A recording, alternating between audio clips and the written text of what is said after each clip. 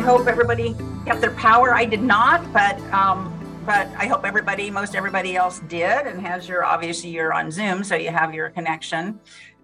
Next month, we're going to do it. We're going to do the hybrid. We will be in person at the Washtenaw County Learning Resource Center, 95% likely. So keep an eye out for that. We really are looking forward to getting back together and being able to have side conversations without being obnoxious, and just, really getting to see each other in meaningful ways. So one more month, purely Zoom. So I'm going to open the meeting with a land acknowledgement.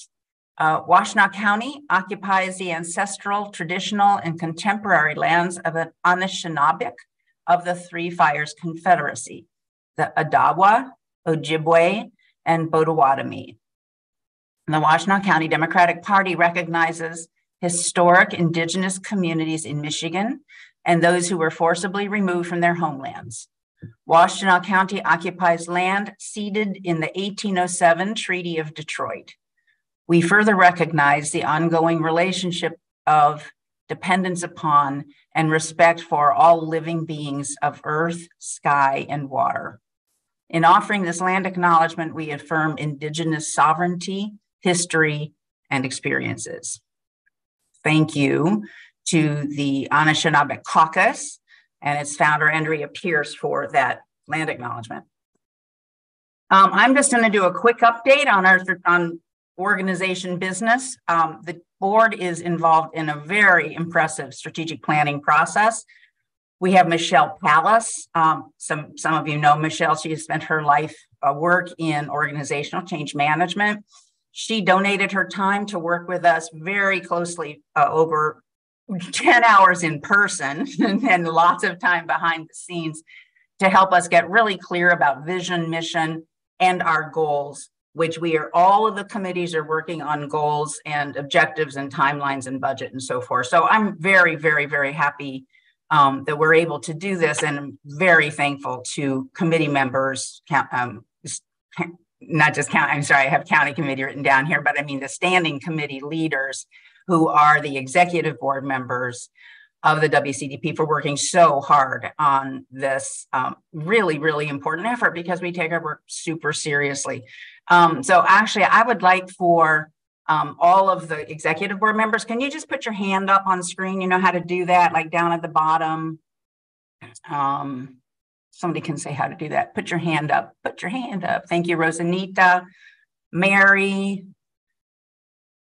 Who else? Caroline, WCDP POC. I think that's Janet, Tom Knox, Kathy Wyatt.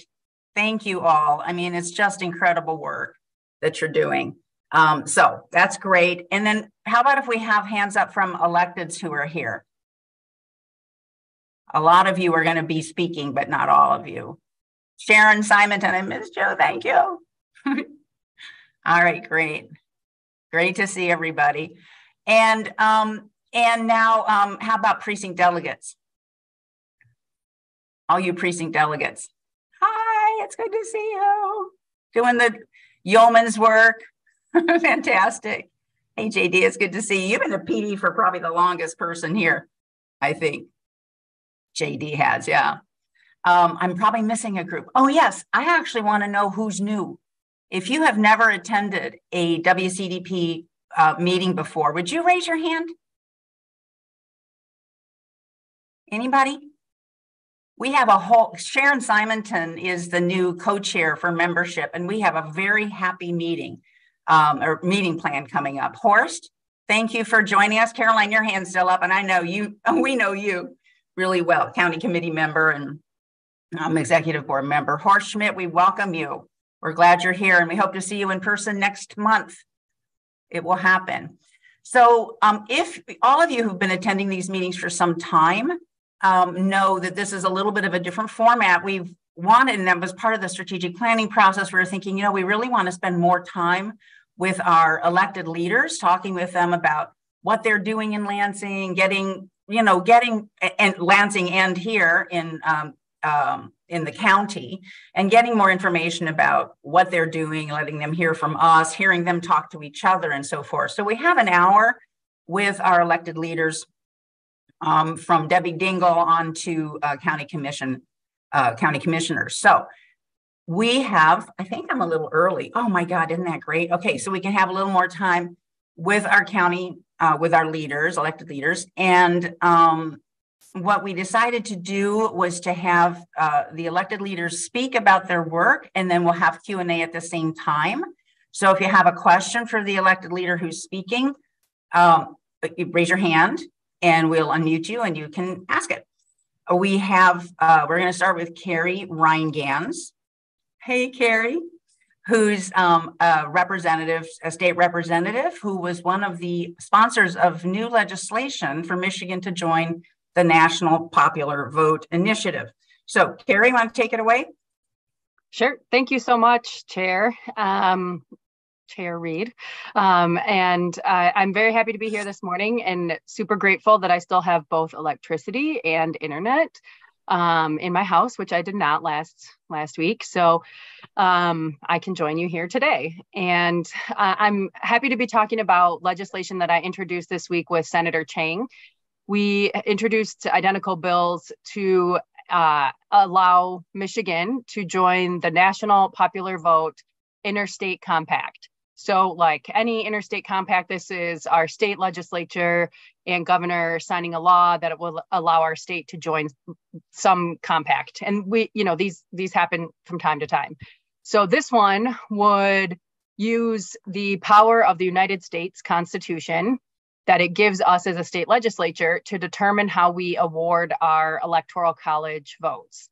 And right now, the way we do it is the presidential candidate that wins the most votes in Michigan will get all of our electoral college votes. And in the interstate compact, what we would do is change the way we award our electoral college votes to be matching what the national popular vote is. And this only goes into effect once enough states join that 270 electoral college votes are committed to this interstate compact and committed to the national popular vote winner.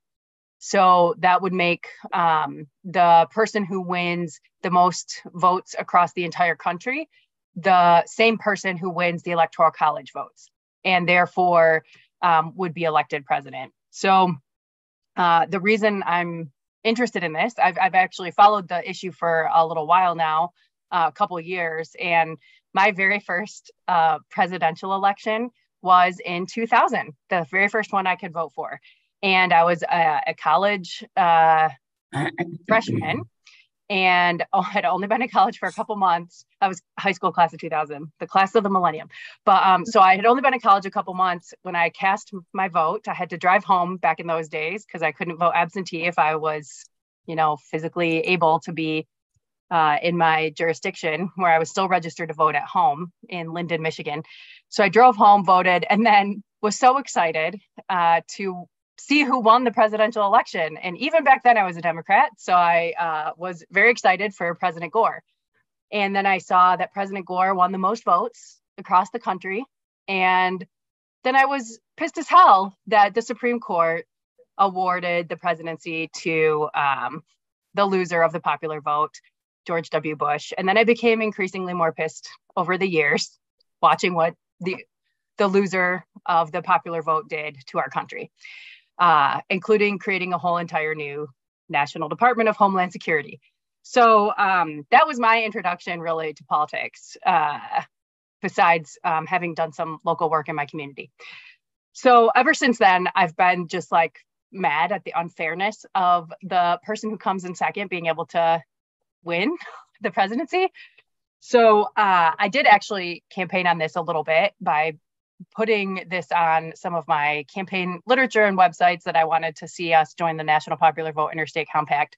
So when I started looking at bills I could introduce this term, I had seen my colleague Rep. Kolazar had introduced this in the past term on the House side, and I approached him and he said he had like a lot of other priorities to deal with this term. So I was very happy that he would let me pick up that bill and be able to introduce it this term. We've been working with the national group called National Popular Vote, and it's a bipartisan group. This has always been a bipartisan movement, and There's only a small couple groups that are opposing this. Most democracy groups support it. We had a press conference this week with Voters Not Politicians. League of Women Voters has been in support of this for a long time. Common Cause Michigan, Mothering Justice, and the ACLU of Michigan were with us at that press conference. We also have a letter from with a long list of over a dozen prominent Republicans, former speakers of the House and Senate leaders and Republican Party chairs. So this is a bipartisan issue. So we introduced the bill on Wednesday, and it was referred to the Elections Committee, and we'll be having hearings pretty soon here. And the Secretary of State is supportive, the governor is supportive.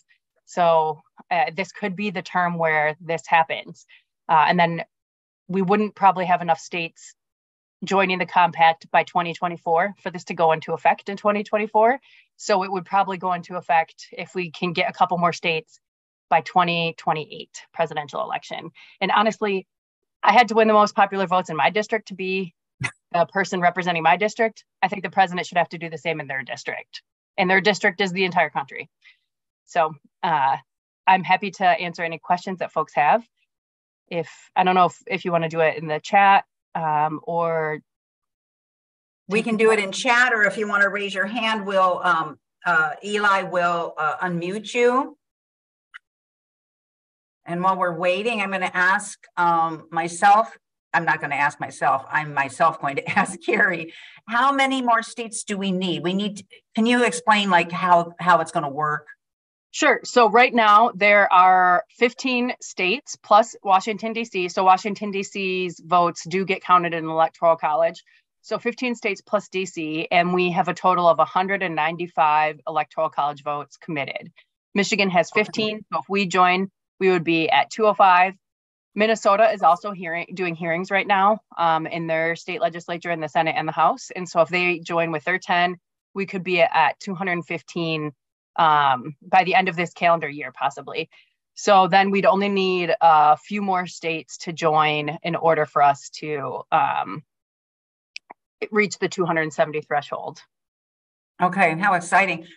Eli, thanks for unmuting Lisa. Lisa, do you have a question? Yeah, I do. I'm with Voters Not Politicians in Washtenaw County. And I'm wondering if we do pass this in Michigan this year, is it something that the Republicans could simply undo if they regained power in the legislature in the near future? Yes. So since it's a state law, it can be repealed as a state law with a future legislature. The state of Michigan cannot exit the compact within 6 months of a presidential election.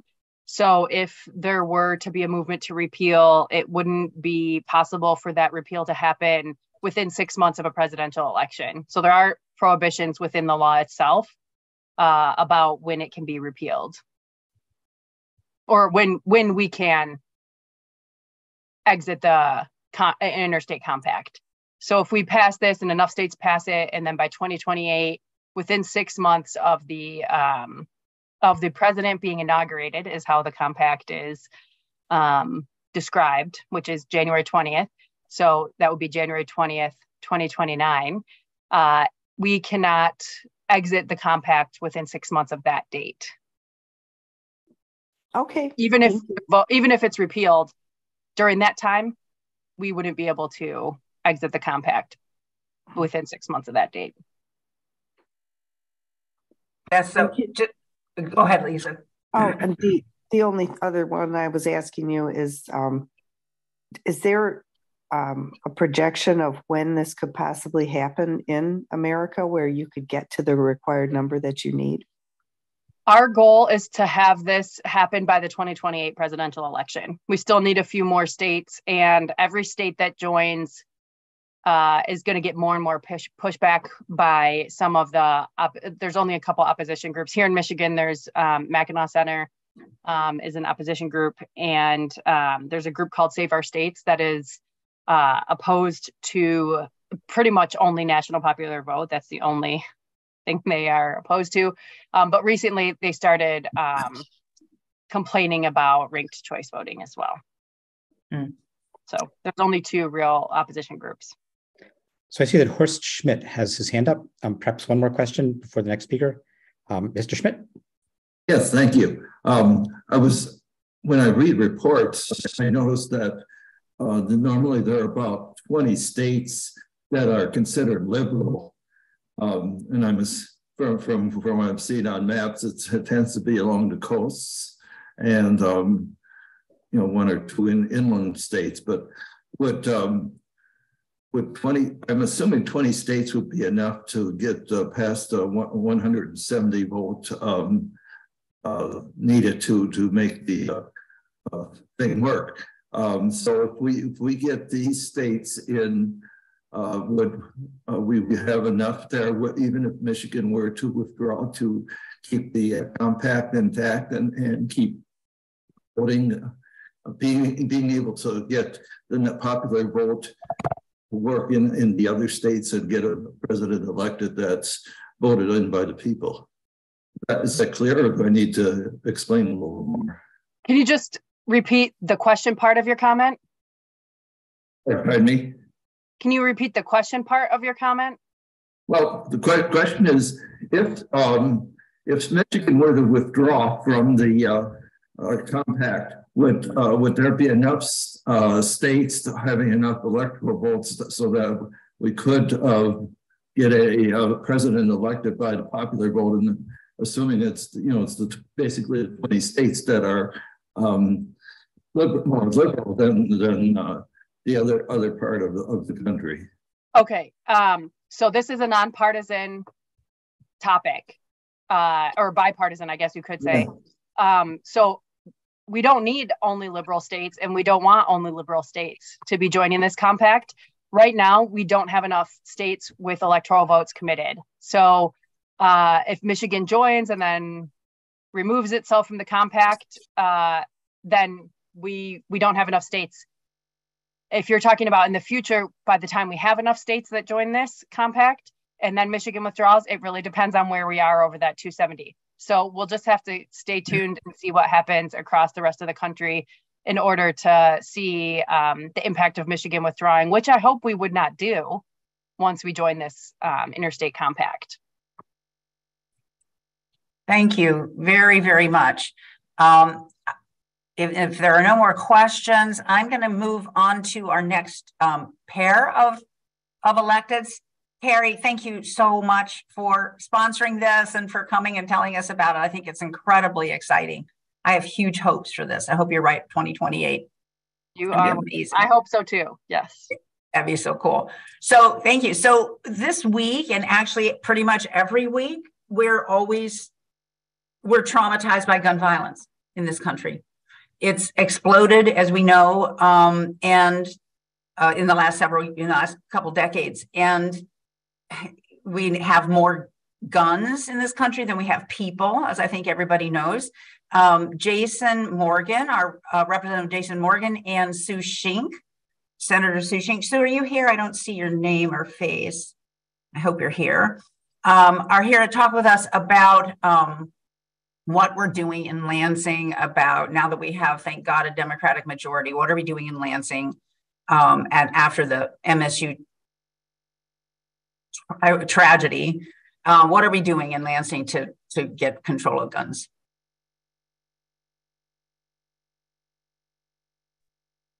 Teresa, you ready? Do you want me to just jump in? Yeah, I don't see Sue. I suspect perhaps she's at Dexter Forum with Congresswoman Dinkelman. Oh, that's probably right. Yeah. Okay. Actually, I had heard that Sue couldn't get out of her driveway too, so it's possible she doesn't have internet. Okay. Yeah. All right. Well, Jeff, if you want to jump in, Jeff Irwin, if you want to jump in as well, that's fine to hold up the Senate end. Good thing we have two senators and I think we have two senators. Right. Okay, Jason. Well, here I'm happy to jump in and start, if Sue joins. I mean, a lot of this is moving in partnership. The exciting part of the Democratic majorities that you all helped us get is that we are all working together in the House, the Senate, and the governor's office toward doing good things and making sure that we are actually being responsive and taking action when the public and and all of you demand that we do it. Since last week's, since the unfortunate shooting, we've all been hearing from parents, teachers, schools, community partners, and the resounding response has been that we need immediate action. That's been crystal clear. And actually, excuse me one moment, my cat is very aggressively trying to get into the room and banging on the door until he is allowed in. Can't lock him out, and then he has lots of thoughts once he gets in here. Oh, geez. So it's been crystal clear. People are tired of thoughts and prayers. They expect immediate action, and frankly, it's very exciting that we get to take immediate action and be in this place to do this work. So we are answering their call by putting forward a gun violence prevention package, and we're determined to make sure that those bills make their way to the governor's desk. They're making significant progress here, going through the House Judiciary Committee this week, and I believe they will come to us very soon for a final vote. And there are a few pieces of that package that are important to note. There are three main priorities. One, establishing safe storage mandates requiring gun owners to secure their firearms safely and responsibly. Two, allowing the courts to issue extreme risk protection orders to take temporary possession of a firearm if an individual is a risk to themselves or others. And then the third is establishing background checks for all firearm purchases. These are very common sense gun reforms. I think not just in our minds, but through most Michiganders. 2/3 of Michigan voters support enacting stricter gun laws in according to a poll in 2022 by Epic MRA. Over 90% of Michigan voters support background checks. 74% support emergency risk protection orders or red flag laws that we commonly refer to them all as. And even 67% of Republican primary voters support red flag laws. And then 63% support safe storage. So the key to this is making sure that we're all moving together as Democrats. And I believe we have a lot of agreement on this, which is phenomenal. And it almost feels strange with how quickly we all were on the same page. And I say that because historically, I think you've had a party that has sometimes been divided when it comes to guns and abortion and other critical issues, or gay rights even, which we're also moving on soon here. And that has not been the case this time, which has been part for me is that hasn't been the case. We've all been there was actually one moment, Rep. Rheingans, I think yesterday we were saying there was never even a conversation around, are we all on board with I forget which package. And in some ways, like, yeah, we would like to have more conversations, but in other ways it's great, we're all there. So I'll stop there. There's certainly lots more I can share, but those are kind of the larger package of bills around gun reform that we're moving. And then I have my We Can End Gun Violence t-shirt on. It's frankly, it's just so exciting to have protested and been fighting and pushing for these things for so many years. How many protests have we gone to say we have to do something meaningful to end gun violence, and to be in one of these positions to help make it happen is just a whole body warm experience to be part of that. So I'll pass things over to Senator Schenck, and thanks so much. Hi, I just hopped on because on our farm we had a lot of extra work this morning, and we also have 8 community high school seniors who spent the night, and that is a pretty exciting thing. So I appreciate what you said, Representative Morgan. I sat through 3 hours of heart-wrenching testimony on Thursday. The people I'd read about in the news who had experienced extreme gun violence came and told us with their own words. And honestly, I don't know how anybody could have sat through that, listened to those stories, and not say, yeah, these three very non-invasive, non-burdensome laws will save so many lives. And we heard stories of, how red flag laws would have saved lives, how background checks could have saved lives, and how safe storage could have saved lives. And yet there was still a Republican member of the committee who thought it appropriate to argue with Dana Nessel, even about the person who had just been arrested for threatening her and every single Jewish elected official's life. And it was only because he put his threats online that they could arrest him. They had known about this for weeks. So we've had officials who have been working under a death threat for weeks with law enforcement unable to adequately protect them, even though there was a direct threat. It wasn't until it went online that they could do anything. So I think, and I bring this up because some people have said, well, can we bring the Republicans over? If they're not here now, this is why we worked so hard to get a majority. I think some of the things that people should know, though, is that the bills aren't finished. There's been a lot of work in terms of having put in a bill and then hearing stakeholders' feedback. So the Michigan Sheriff's Association, I anticipate, will support all three of the bills. They put in some feedback about how to safely make that handover of the gun in the red flag law situation. Just so you know, also, they have also asked us to pass a law banning open carry in sheriff's offices. There are some sportsmen's groups who are saying that it will prevent children from learning target practice from a coach. That's not true. The final bill is going to address that. So really, in the end, if you get into conversations with friends or family members who are worried about these things, any law-abiding, mentally healthy I want to also, we can talk about the mental health thing in a second. Any law-abiding person who is not at risk for gun violence will not be significantly affected by this. And in terms of the safe storage, there are lots of crazy arguments about why that's a bad idea. The bills will really address mostly safe storage in homes of minors.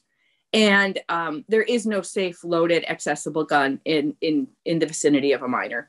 But it doesn't, again, prevent target practice. It doesn't prevent sharing your gun with someone when you're shooting. It's not going to affect people who already own long guns. It's going to affect future purchases in terms of the background check. In terms of mental health, that's being left in there because there is a whole spectrum of mental health issues. This isn't to say that if somebody has a bad day or seeks the help of a psychiatrist or psychologist or social worker that they're going to lose their gun. It's if they're at risk of this kind of gun violence that kills people. So we can answer any questions. I just want people to know the bills aren't completely finished. There will be 3 more hours of testimony at the Senate next Thursday from 12 to 3 if people are interested. There were, I believe, 3 rooms packed. Not everybody could fit in. You can watch it on Senate TV. I don't have the link handy, but we could get it to Teresa. And there's a House TV as well if people want to watch. It's hard to hear, though. I'll just say that it's really hard to hear. Thank you. Great, thank you. Do you two want to speak also? And everybody, get your questions ready. Okay, get your hands up or put questions in chat. Do you want to speak also to the bill about banning guns in the Michigan legislature in the Capitol? I mean, is that part of this set of bills, or I've been reading about that? I think that was the Capitol Commission. Oh, okay. Okay. So before they were prevented from, now we have, because we have the Democratic majority, there are going to be a lot of safety measures put in place at the Capitol, and that's the Capitol Commission that is doing that. There may be a bill, but I don't believe one has been introduced yet. Sometimes things are very different in the House than they are in the Senate. So Representative Morgan might know something I don't. No, that checks out with what I'm aware of. I think it's okay to say this now. We are certainly going to change some rules at the Capitol to allow signs and not allow guns, as logic would tell you would be the case, right? Like, Right. it just is the dumbest thing in the world. But obviously, I know I've heard from our leadership in the House that the clear and obvious rules will change sometime very soon here, where we can say, no, leave your gun out of this building, but sure, bring your sign if you should choose to. That's great. Prioritizing the First Amendment, which arguably might be one of the more important ones since it was first. Actually, the number doesn't have anything to do with it, but still. I see Marla has a question. Can you hear me? Yeah. Thanks for unmuting, Eli. Okay, so what kind of businesses are you looking for? Sorry, my watch is talking. I'm concerned about the bills with enforcement. I'm very excited that we're doing this, but and to be candid, obviously I am working with MAJ, Michigan Association for Justice. I'm one of the co-chairs for legislation, but we have a lot of counties where when you pass these laws, we're concerned that they won't be enforced.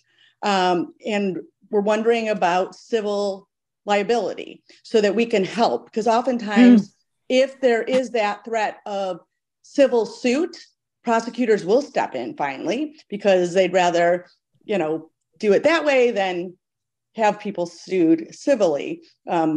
Is there any movement on that to make sure that people who are in more red counties can also get enforcement of these laws so that we can protect them? I don't know of that kind of a provision going in there at this point. I'm not directly negotiating these. I'm not negotiating these bills. That there's another group of senators who are and representatives. The Michigan Sheriff's Association is going to ultimately support these bills, which doesn't mean that every sheriff will, but it does mean that there's got to be a broad level of support of them. And then the other thing is the Attorney General said very clearly that if these laws aren't enforced by local officials, she will. And I believe that there's support to make sure that she has the resources to do that. She's very serious about it.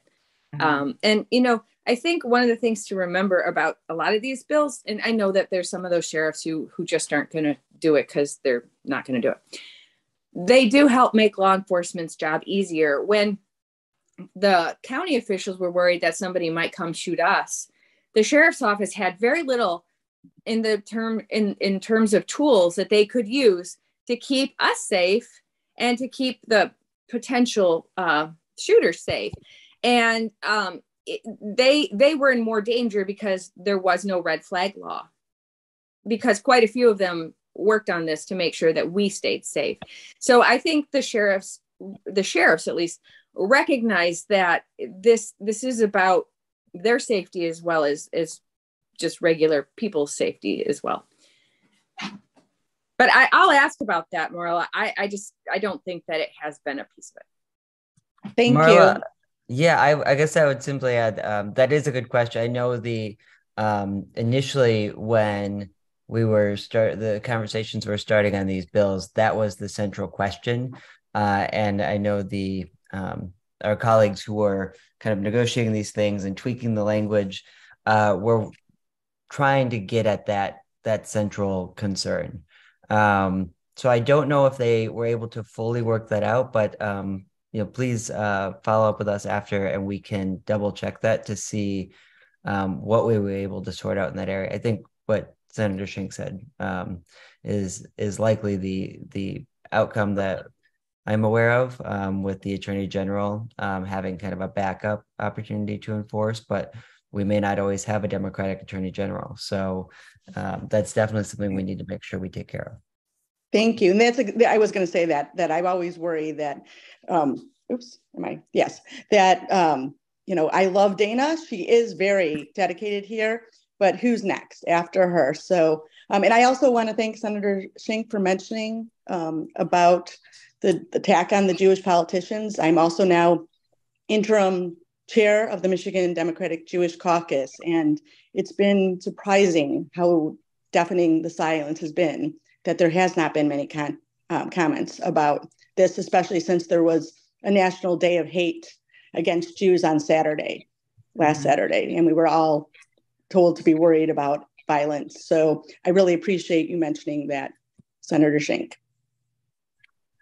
Thank you, Marla, for your questions and conversation, and both of you, Sue and Jason. Thank you for your work. We have several questions left, but we're out of time right now. So I think I'd like to move on to our next legislators, and then if we have time at the end for more questions, we'll bring them in then. Or you can always put your questions in chat for the people that you have them for. Like you can put them directly to them, or in chat for everybody, and we will be able to distribute the chat.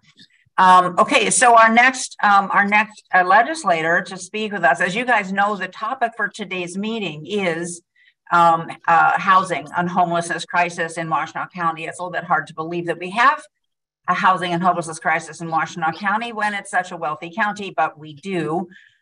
So we've invited Senator Jeff Irwin, who is chair of the Senate's Housing and Human Services Commission, to talk with us before the main bulk of the program about what the Senate's doing in housing and homelessness. Thank you, Teresa, and good morning, Washtenaw Democrats. Hi, I'm Jeff Irwin, your state senator. It's an honor to serve. I am coming to you from my Zoom bunker and fortunate to have power. I just want to remind you all that we are also here to serve, particularly if you know of folks who are vulnerable people, particularly maybe seniors, folks who are poor, who are trapped without power. Please let us know their addresses so we can try to escalate their cases with the utilities. We need to really focus on making sure that those folks get turned back on as quickly as possible. There's still some folks in our community who are really struggling with that. I also want to say that, thank you to Washtenaw Democrats and Democrats all over the state for giving us this majority. Not only now do we have an opportunity to talk about issues like gun safety. This week in the Senate, we passed an expansion of the Elliott Larson Civil Rights Act, which is going to protect our LGBTQ residents from discrimination in housing and public accommodation and employment. Nobody should get fired for who they love or because of their gender identity. And it's because of the work that Democrats like all of you did that we are in a position to be able to have these conversations and move some of these important policies forward.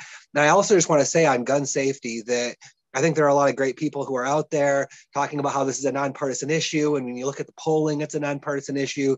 But I think that part of our jobs as Democrats is to say proudly that the reason why there's action on gun safety now isn't because the MSU crisis was closer to Lansing or that was somehow, hit differently than the Oxford crisis. It's because Democrats are in control of the legislature. With Republicans in control of the legislature, we were going to do nothing in the wake of these tragedies. Now, with Democrats in control, we're in a position to do something, and hopefully these bills represent the starting point.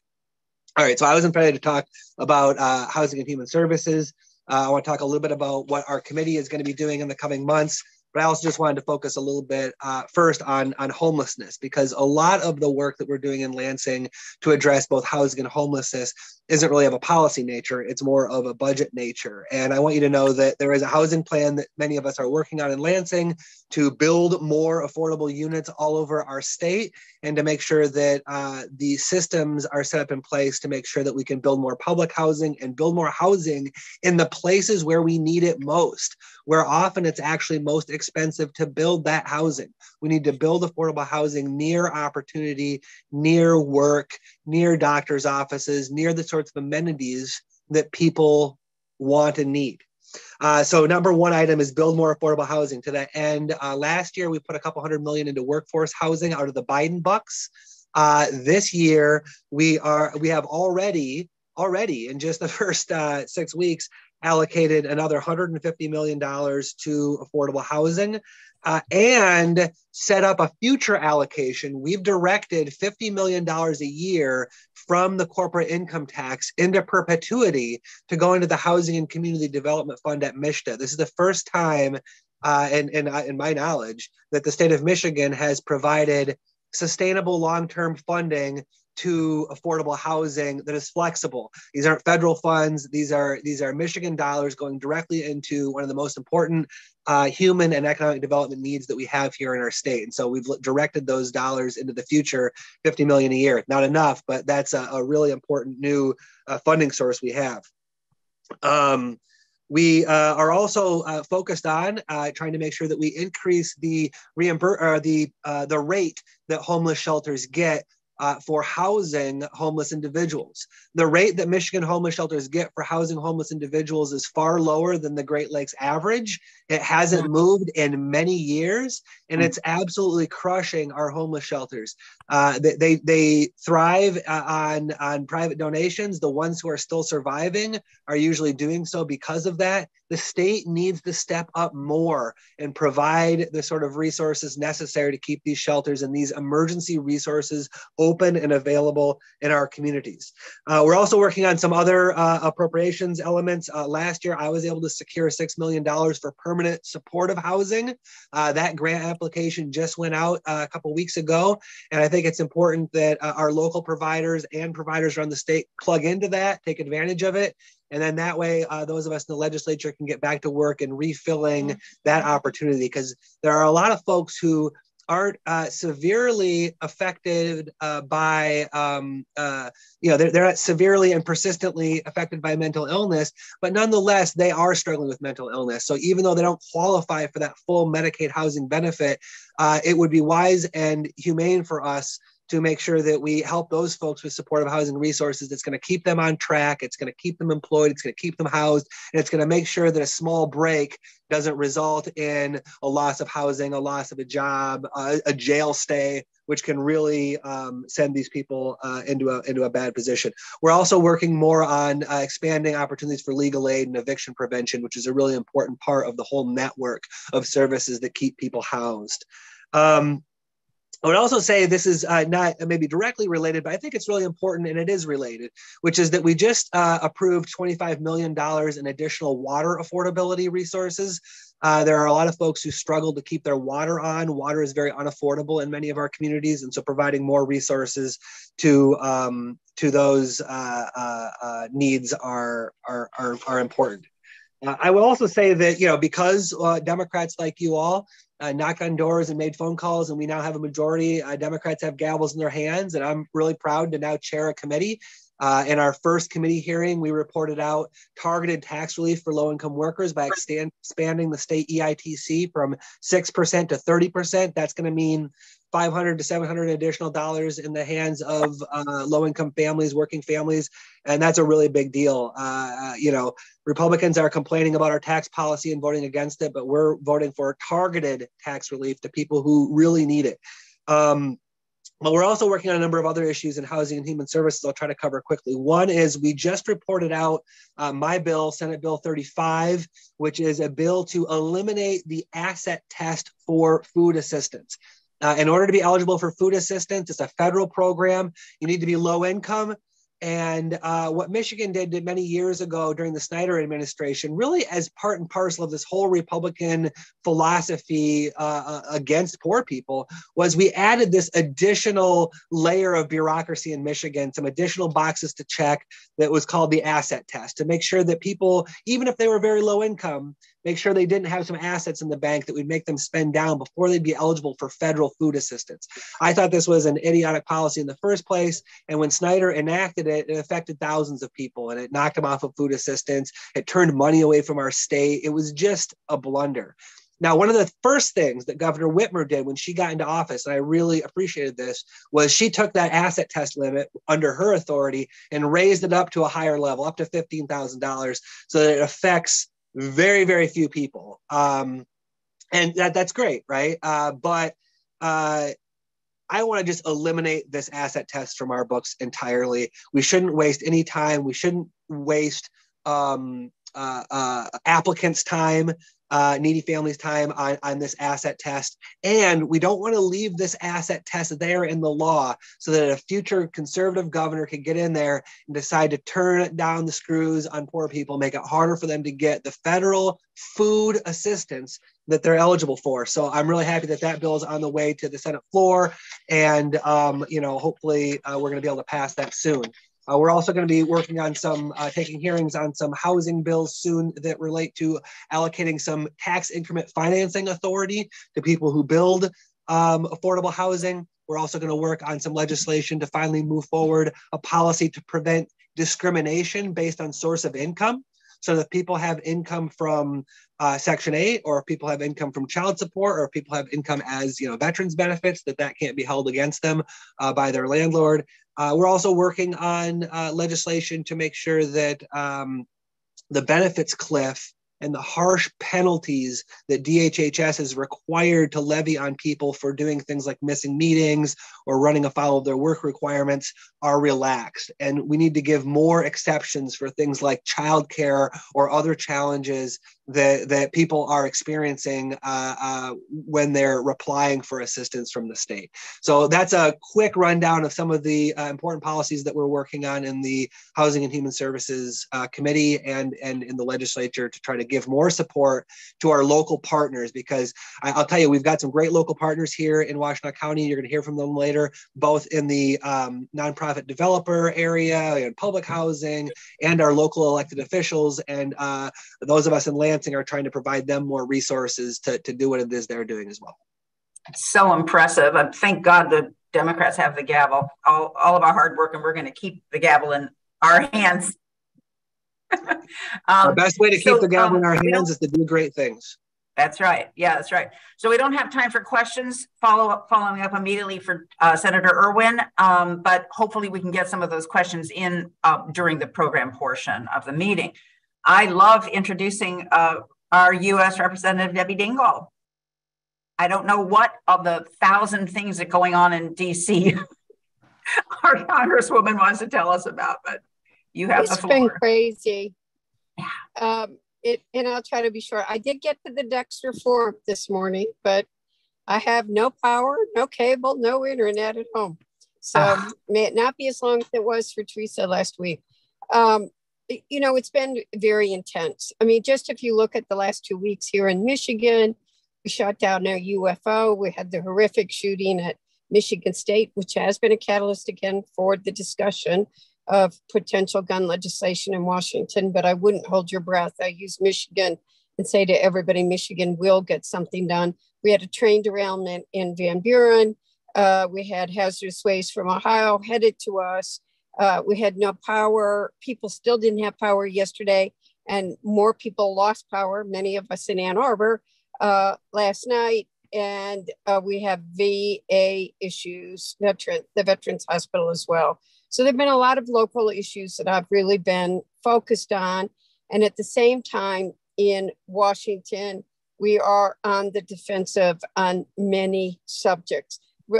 Republicans are trying to gut NEPA, which is one of the core bills for environmental protections. I've said I'm open to sitting down and modernizing, but what they've got on the table is totally gutting it. So that is going to be absolutely critical. I did not ask for, but am on the select committee on COVID, where we truly have the crazies at work. But that's going to be one of the more challenging assignments I've had. As I listened to everybody talk before I did, the public health crisis or the public health for COVID expires in May, and people do not understand what the consequences of that will be from people that were given more SNAP benefits because of it, access to vaccines and to medicines. The COVID, we may say we don't have a public health crisis on COVID. We may be done with COVID, but COVID's not done with us. And a lot of families that we care about are going to be deeply impacted about this. I am very concerned on Jeff talked about water affordability. You know, we've gotten a lot of money into the state from the federal level. All the state legislators know this. I say to the governor on a regular basis, we have to get those ARPA dollars spent, but we have money that we've gotten into the revolving water fund because water affordability is such a serious issue. And yet the groups have come to me and said, we're not spending it. We may not get it out there. So we've got to work with each of our counties to make sure that people who need access to help on affordable water can get it. And what I've learned in the last couple of weeks is I'm working this, that the LAHI programs that we've established are at HHS, but for some reason, these dollars are at Eagle and they're not, that's not their job to work with people who need access to things. So working on that as well. We're working on privacy legislation. We had good news. Eli Lilly dropped the price of insulin to everyone this week to $35. And that's what shows what happens when you have good policy. Medicare dropped it, capped it. We in the Congress, Republicans voted against it. I want to make that point, capped it at $35. And by setting the precedent, Eli Lilly's coming to the table means that millions of families across the country are going to have access to insulin or not feel that impact that they have. And we need to keep doing this. The Republicans say they're not trying to cut Medicare and Social Security, but they are trying to cut Medicaid. They're trying to cut access to many things. And I would say in Washington, we're on the defensive while still trying to get good things done too. So I'll be short because I know you've got an important program, but there's no shortage of work. So much going on. Questions for Representative Dingell? I know you've got them. Get your hands up. I do want to say this while you all put your hands up. I think we need to use this hazardous waste crisis right now that they tried to send it to Michigan so people are suddenly paying attention when they weren't. John Dingell tried to block this injection well in Romulus. It's up for certification right now. They had a public hearing and a public comment period, and no elected official, no anybody filed comments. Now everybody's concerned and I'm trying to get it reopened, but we need to use this to have a national discussion about whether hazardous waste should be stored in populated areas, start there, and go from there. And how do we ultimately try to, PFAS in the last 10 years, we finally last year, manufacturers to say they're not even going to produce it. Because 10 years ago, nobody would talk about this. 98% of us have it. We are not using it in Teflon. Food restaurants are not using it anymore in food storage containers, food wrappers. Cosmetic manufacturers are stopping to use it. We need to get organized on trying to stop or eliminate the production longer term of these chemicals so we don't have to find a place to dispose them. Great. Any questions? I, in the absence of other specific questions, I'm really interested in hearing, and I'm sure a lot of people are, about the lived experience of a Democratic representative in the current House, U.S. House. How are you managing? Well, I'm me. So I will always work across the aisle. I talk to all of my Republican friends. I treat everybody with respect. The hearings, I had two very difficult hearings this past week. One was in natural resources where they're trying to just accelerate. Joe Biden has to. I cannot believe he would ever not veto the bills that are in the Natural Resources Committee right now, but they are really trying to gut basic environmental protections we've had for 50 years. John Dingell wrote that bill. And, we got to deal with how we're going to, we can't be dependent upon China for batteries, for minerals for batteries. So we got to work together, but the bills they've got are just horrific. The select committee on COVID was like, it has a number of the, I try not to use names, but of people like Marjorie Taylor Greene, and even the panel that they had were three of the doctors that I'll send you, people should read the Washington Post description of the hearing this week. And, you know, I think we really need to get answers. I'm somebody, we don't know where COVID started. We don't know. I mean, we have a couple of agencies saying it could have come from a lab, but we need to be facts. We need to find the facts, not scare more people, use scare text to get more misinformation. And the biggest thing I'm concerned about right now on the climate on COVID is that we have people who aren't getting vaccinations on anything. We are seeing measles outbreaks. We are contributing to a level of hysteria in public health that is going to impact the public health of our communities. Yeah. Thank you. Just reading about it is so painful. I struggle to imagine how frustrating it is to actually be there. Horace, I see your hand, but I'm going to call on Janet Cannon first since she hasn't asked a question yet. Hi, just a very quick question. We tend to sort of think, well, they're doing all this crazy stuff, but there's no way any of it will ever get passed. And I'm picking up from what you just said that, of course, that the largest part of the problem is the continuing to build the hysteria and continuing to build distrust. But are there things that they actually could find a way to pass? Well, I'm going to be very clear that home rule, yeah, we have a problem this week. I'm not happy about it. I'm going to be very blunt.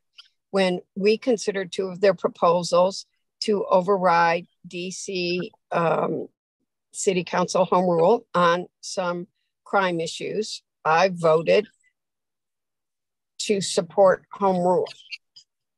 The president, and by the way, they put out an administrative, the White House will put out positions on things before we vote on things, had said that they were opposed. This week, we find out the president's not going to veto it. There are going to be multiple, significant number of Democratic senators that will support the Republicans on this. Now, look, I'm going to be very blunt, and I've said this to people. You need to look at what happened in Chicago and the defeat of the incumbent mayor. Crime is an issue that we have to stop making it either or.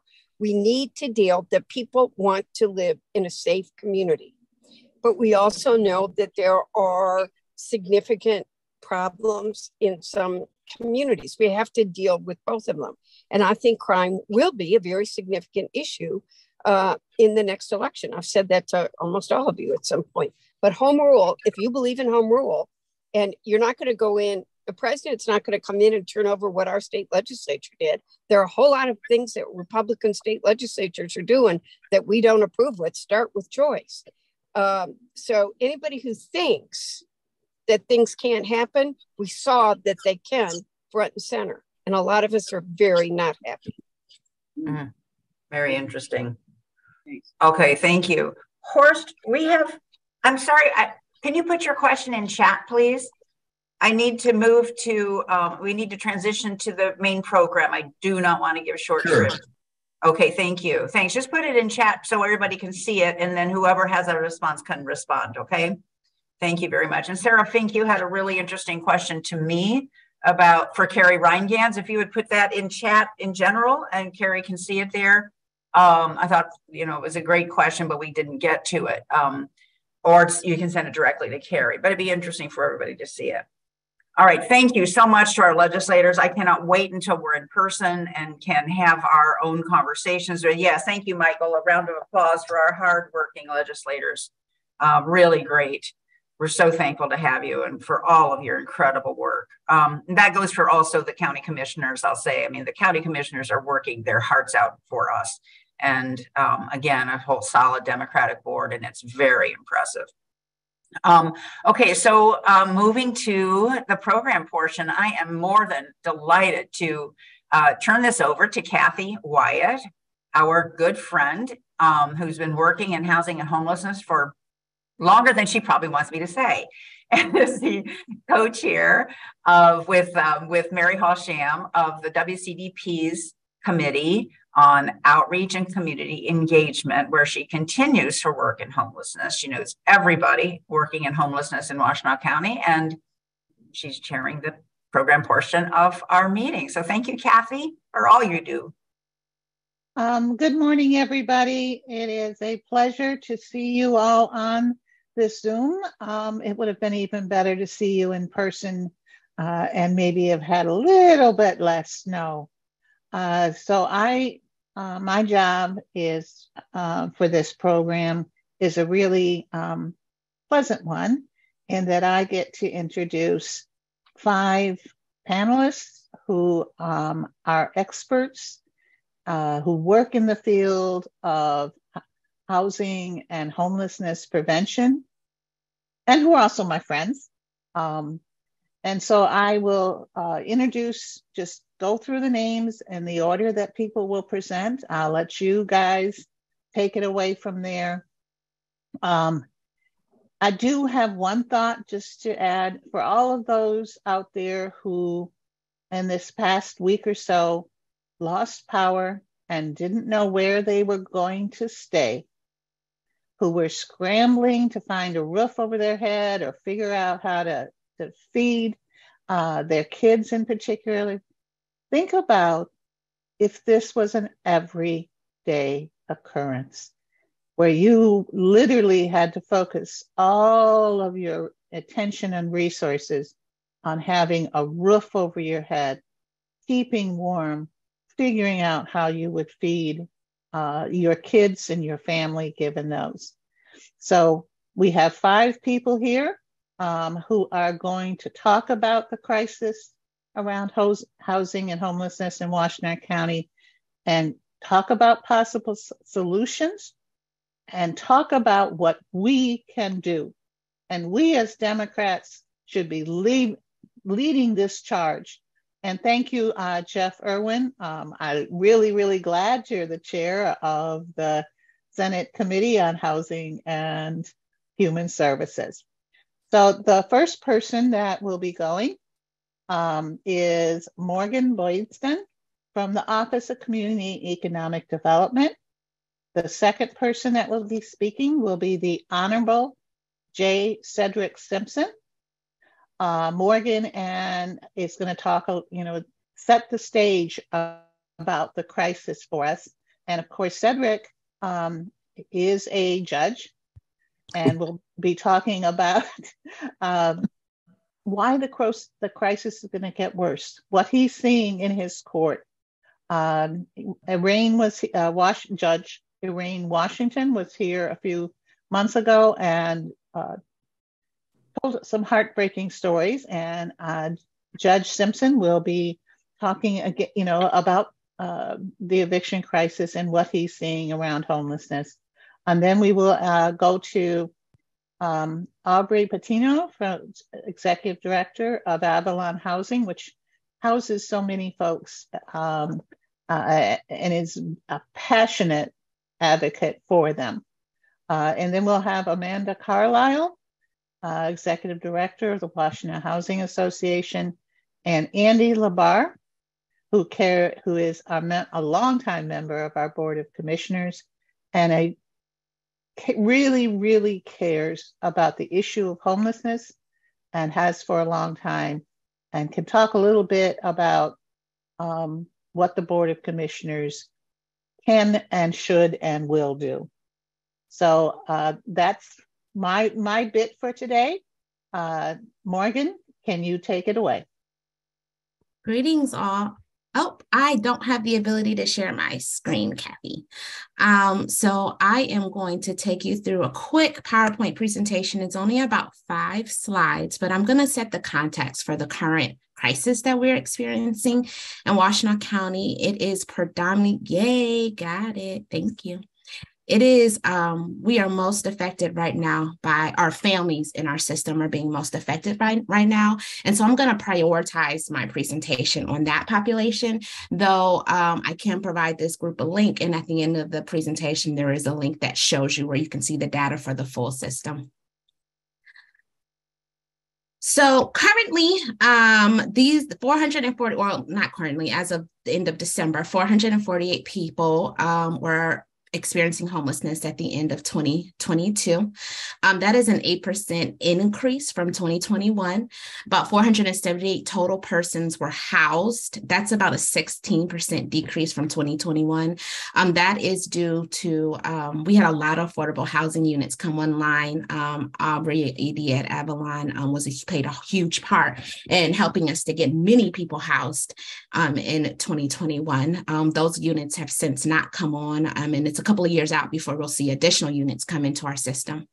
And the average days to get someone from intake to housing was about 164 days. That is actually a decrease in days. So overall, that timing has decreased, but not for all populations. So I wanted to set the context a little bit pre-pandemic and now technically almost post-pandemic. In 2019, which is that top graph, you'll see the populations that are experiencing homelessness. Non-chronic adults were actually experiencing homelessness at a higher rate than families. As you can see now, 2022, it is actually switched. Families are experiencing a higher proportion of homelessness in our county. And it's about, at this point, predominantly Black female-led families, which means about 85% of the children in our community are Black children who are experiencing homelessness. So again, while the number of homelessness from pre-pandemic to currently has not changed much, the demographics that are most affected right now has changed. And so the average length of time, and then this was at the end of December, this has actually increased some. The average length of time for a family to receive a housing resource from the moment that they call our intake line, which is HAWK for you all who are not familiar. HAWK is the housing access for Washtenaw County. That is the coordinated entry point. So the moment a family calls that to the moment that they receive permanent housing is about 109 days. Just under 4 months. We're also seeing a change in acuity of the families that are entering our system.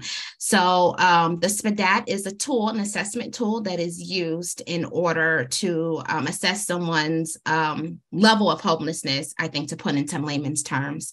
The families that are coming into our system are scoring lower on the assessment tool, which means that there are more families in need, but it's taking less resources in order to attend to that need.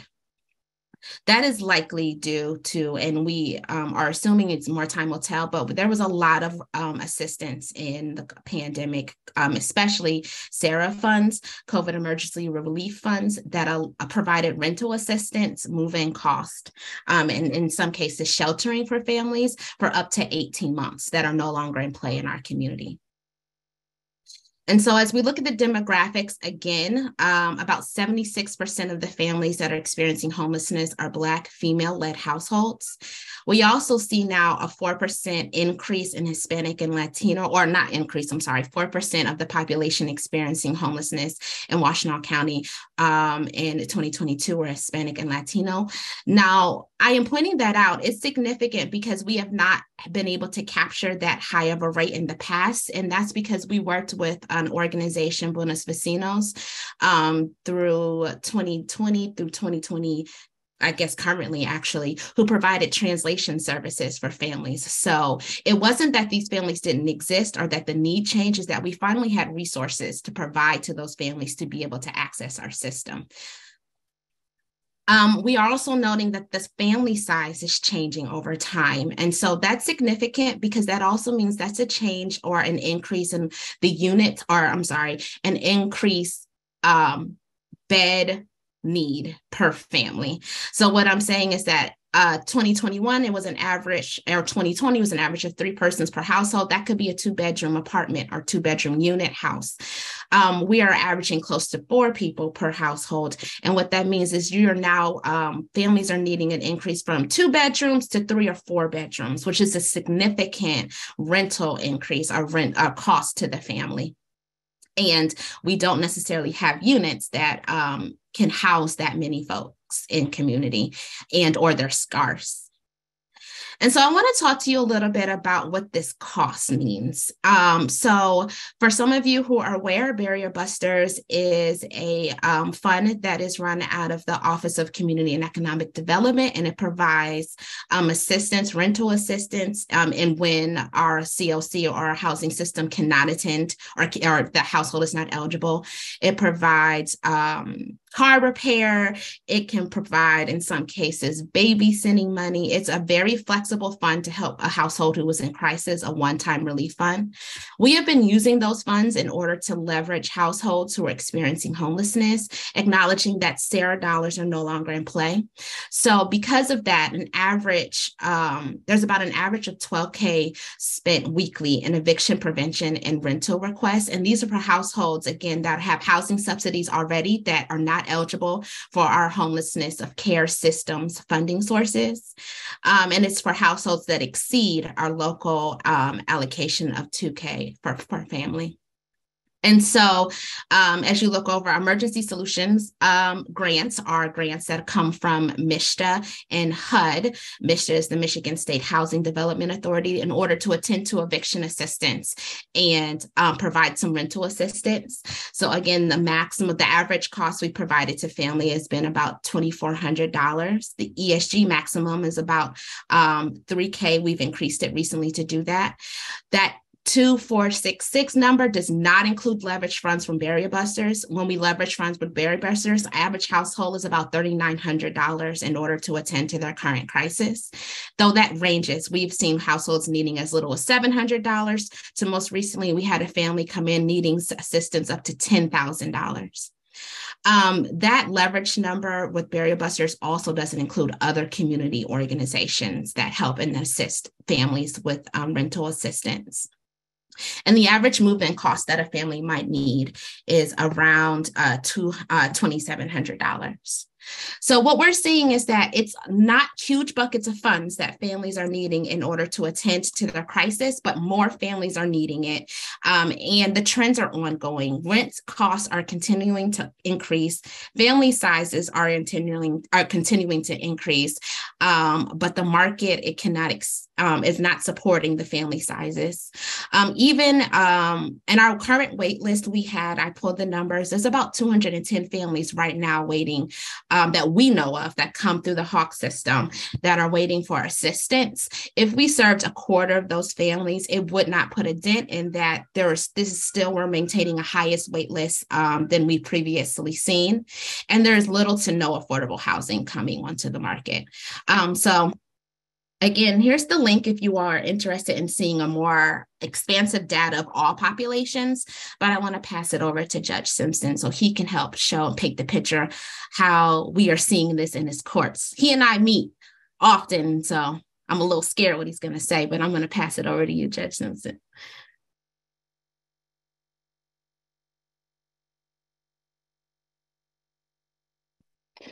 Judge, you're muted. I said some brilliant things just now and nobody heard them.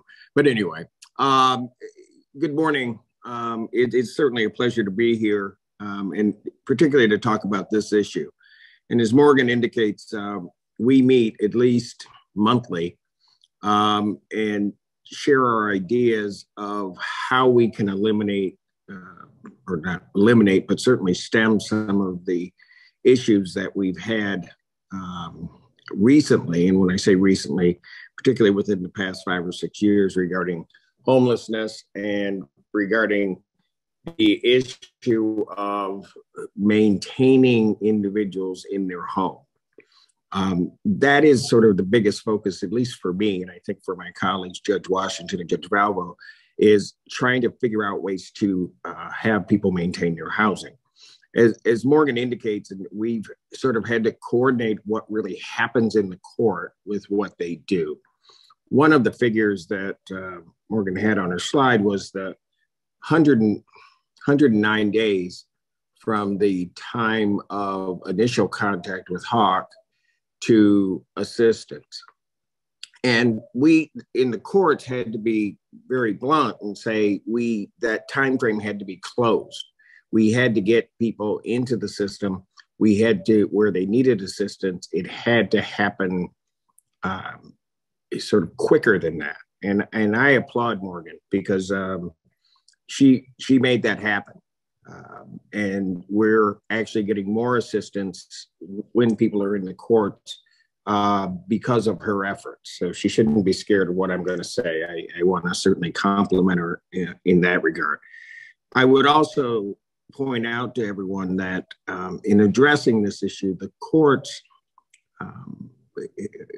myself along with my colleagues, are looking at ways in which we can actually be of assistance in providing the court process to eliminate evictions.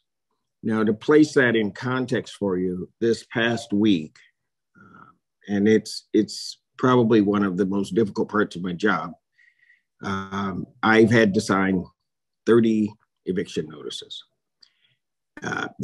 The reality of that is that those individuals that are there and that I'm signing these for, I have no idea where they are.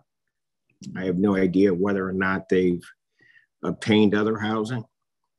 I have no idea whether or not they've obtained other assistance. I mean, I have to make the presumption that they're going to be dislocated from the current situation that they're in if they haven't indeed already left.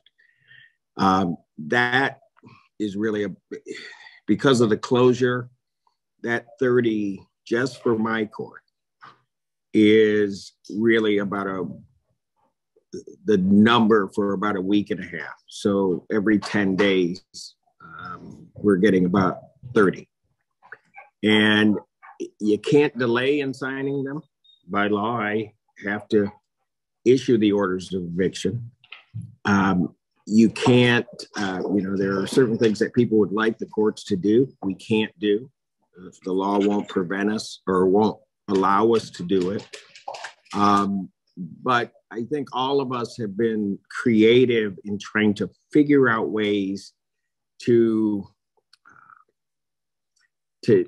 sort of not stop the process, but allow the process to continue, but allow people to maintain their housing. One of the things particularly that I do, and again, to kind of give you context, because you have to understand for the courts, I see a fraction in my courtroom, I see a fraction of really what the problem is. There are many other people out there, and we're all aware of that are in dire straits. And those individuals are some of the people that Morgan's dealing with. There are those that, for whatever reason, haven't touched base with any agency whatsoever. So I'm seeing a fraction, but I kind of divide them into different categories. And one of the categories is there are those that are in serious trouble, particularly in non-payment of rent cases. They're not going to be able to pay. Their circumstances are such that within the time frame that I have, the court process really cannot help. That's a small fraction, but it is certainly a fraction of the people that we see in court. There are then those that are on the other end of the spectrum that really ran into a bump, but financially, they're relatively in good shape. They just need, say, a 30-day period. They don't need any assistance. They just need to sort of buy time, and they'll be okay. That, again, is, for those in court, is a small fraction. We then have the biggest piece, which are those in the middle. And they vary in a lot of ways. And this is where the Office of Economic Development is exceedingly helpful. They've fallen behind. They're in a situation economically where without some help, they will never catch up. And the primary goal in those cases is to, what I call, get them to ground zero. And once you get them to ground zero, then they will be able to maintain. A lot of people want to jump on landlords about this or jump on tenants. From the court's perspective, at least my perspective, it's going to take a joint effort. And for the most part, the landlords in Washtenaw County have been, if not cheerfully embracing what the court does, they've at least been cooperative in the process. They understand that this person has to sort of climb out of this hole they find themselves in and get there and get to ground zero, and then they will be able to maintain. The problem with when that happens and what we are running into is what are the ever rising rental costs. So even once this person, and we're finding a number of cases where we've gone through our process, gotten them to that point of ground zero, now they should be able to, absent some emergency or absent some other circumstances, maintain their housing. It will be a struggle, but they can maintain their housing, only to find out that they're at the lease of they're at the end of their lease period and their rent has gone up 50%. And at that point, the landlord or the tenant, there's no way that they're going to maintain. And so they're either going to be out or they've got to find some other housing. Problem with trying to find other housing is a lot of times it's just not there. They don't fall into any category that anybody is placing great priority on. And they're just going to be out at some point. And, you know, anybody that wants to tune into any of these, the landlord tenant courts really should take a while and look at a minor streamed on YouTube. And you'll see the different stories of the individuals that come before the court. You'll actually be able, it's kind of nice to kind of talk about this in terms of policy, but you'll see the human being that's there. They're not just some sort of figure out there or some imaginary thing. I, like Morgan, although I have to be careful in some of my comments, but you know, I'll just say it. The reality is that who I'm seeing in my court are Black and brown women with children who are in jeopardy of losing their housing. That's who I'm seeing, and for the most part. And it's how to figure out a way to do that. I could tell you a lot of horror stories. I could tell you a lot of stories that are sad in the sense of what ultimately will happen with these individuals or where they're headed, or the very fact and the sort of the scariest thing of where they don't know where they're headed. Sometimes that can do some good, sometimes it can't. But one of the things I do want to point out to you is that, and I'll always say this for the most part, that I'm proud of this county. I'm proud of from all levels, which is one of the most interesting things, is from all levels, everybody is attempting to try to address this problem. You don't see that everywhere. I talk to other judges around the state, and that's not happening. I see the Board of Commissioners looking at it. I see the courts looking at it. The landlord attorneys or representative from the landlord attorneys or legal services, all trying to find some common ground to help alleviate the pain that's going on. One of the things, and I'll try to end on a bit of a happier note, the three judges, myself, Judge Washington, and Judge Valvo, all got together, and we are going to, once we obtain the funding to do so, we are going to provide sort of a separate docket, which we're going to call our housing docket.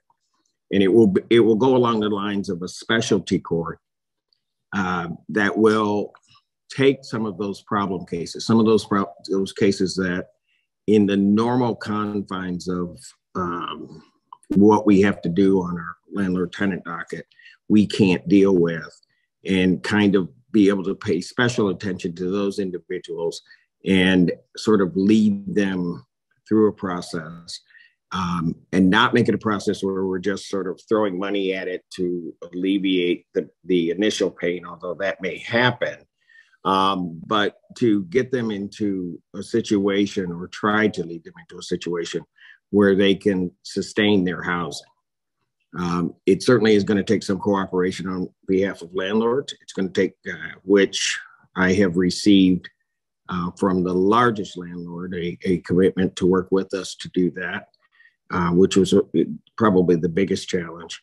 We'll be working with legal services and other groups to try to make sure that we can do that. I'm proud of that initiative on behalf of myself and my fellow judges. I think it's the kind of thing that this day and age courts should be doing. And we're also seeking assistance, like I said, to start this from Washtenaw County, but also from the National Center for State Courts to try to address this. So we're, I think, headed in the right direction. I don't know that we're moving fast enough. I mean, I'm kind of sometimes like a bull in a china shop. I want it done tomorrow, but I realize that it can't happen that way. And what we're hoping is that there isn't significant damage and significant pain inflicted in the process and everything while we try to put something in place. So that's where we are. At the appropriate point, I'm more than happy to take anybody's questions regarding what the court's doing. Great, thanks, Judge Simpson. Appreciate all your work. My name is Aubrey Patino. I'm the Executive Director of Avalon Housing. For those of you who don't know, Avalon, we're a real estate developer, service provider, and property manager owner of what's called permanent supportive housing. Our mission is to build healthy, safe, inclusive, supportive housing communities as a long-term solution to homelessness. We've been doing it for over 30 years. We own 29 properties throughout the county. And in addition to the properties we own and manage, we partner with the private landlord market. So we provide HUD subsidy typically, or what's called rapid rehousing, which is short-term case management, short-term rent assistance, to subsidize people's rent in the private market and then provide them with the same level of supportive services they would get if they were living in supportive housing. In addition to that, we're also the on-site service provider to the Ann Arbor Housing Commission at particular locations where they have created a homeless set-aside and turned a subset of their housing into supportive housing. So this just gives you a sense of where we're working throughout the county. You'll see that all of the properties that Avalon owns currently are in the city of Ann Arbor, Dexter, or Chelsea. And then where we're serving in public housing units are located in Ann Arbor, but that there's a pretty big presence throughout the private market all over the county where we are supporting people in that way. And I think I just want to note, per the comment earlier about kind of what is unique about our community strategy and what has worked well, that we are willing to leverage any and all options, inclusive of the private market, our public housing partners, as well as nonprofit developers and supportive housing folks like Avalon. Good news is we have 4 more developments in the pipeline. It's not enough, but it's something. So the Grove at Viridian, 50 units, that's going to be mostly for families. 10 of those units are going to be for young people served by Ozone House. So young people coming out of homelessness. Construction's underway. 206 North Washington is a development in which we're in the process of applying for funding. We're looking to put about 20 units in the city of Ypsilanti. That'll be our first development in the city of Ypsilanti, which is very exciting. And then 121 East Catherine, downtown residential infill site in Carytown. And we're looking to do 63 units there. And then we have a third phase of a development mentioned earlier, Hickory Way. Hickory Way is 70 units that we leased up in 2020 in Ann Arbor. When we leased up Hickory Way, to give everybody just frame of reference about the impact of housing on homelessness, we saw a point in time reduction in chronic homelessness in Washtenaw County of 31%. So one development reduced chronic homelessness by 31% at a point in time. And we're going to do another phase of development there at a parcel of land that we own and are just in the process of doing pre-development work on now. So we serve about 170 families now, about 200 kids, and the rest of the folks that we serve are single adults. And these are folks living throughout the county, as I mentioned earlier. Since about 2015, pretty much everyone that Avalon works with is coming out of what we call chronic homelessness. That means that they've had 4 episodes of homelessness or more over the last 3 years, or they've been homeless a year or more and have a disabling condition. What we do is called Housing First. Housing First is something that it's a proven strategy. There's now decades of evidence behind this strategy. What is profoundly frustrating about working in this field is that actually we understand all of the technocratic solutions to homelessness, because it's actually profoundly simple. Housing ends homelessness, right?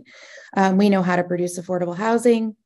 We know how to serve people with extensive periods of homelessness, living with psychiatric or addictive adaptations to trauma.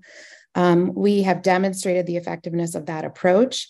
And yet people still find themselves not always in alignment with Housing First at a community level, and that's a problem. And so I just encourage us to continue to lean into Housing First as the only and best proven strategy to addressing this issue. What's great about it is that it works. 97% of the folks at Avalon House stay housed. It's also more cost effective than jail, shelter, or even just letting people be unsheltered, often by virtue of their ER visits or visits to the jail. So rent subsidy plus services costs about $11,000 a year for a single household. If you spend a year in a shelter in our community, that's going to cost us about $29,000. How did we get here? I just want to real quick highlight, big picture. Today we're really, focusing on the fact that over 1,400 people experienced homelessness in our community in 2022, that we're facing this crisis with families and folks haven't seen anything like it, really what's going on in the eviction courts. But big picture, it's been a long time coming, starting first and foremost with the commodification of housing. A total divestment in public and subsidized housing, and overemphasis on individual home ownership. And then just the rise in speculative activity. I saw a great question in the chat around how many venture capitalists own our housing stock. Great question. Would love to know.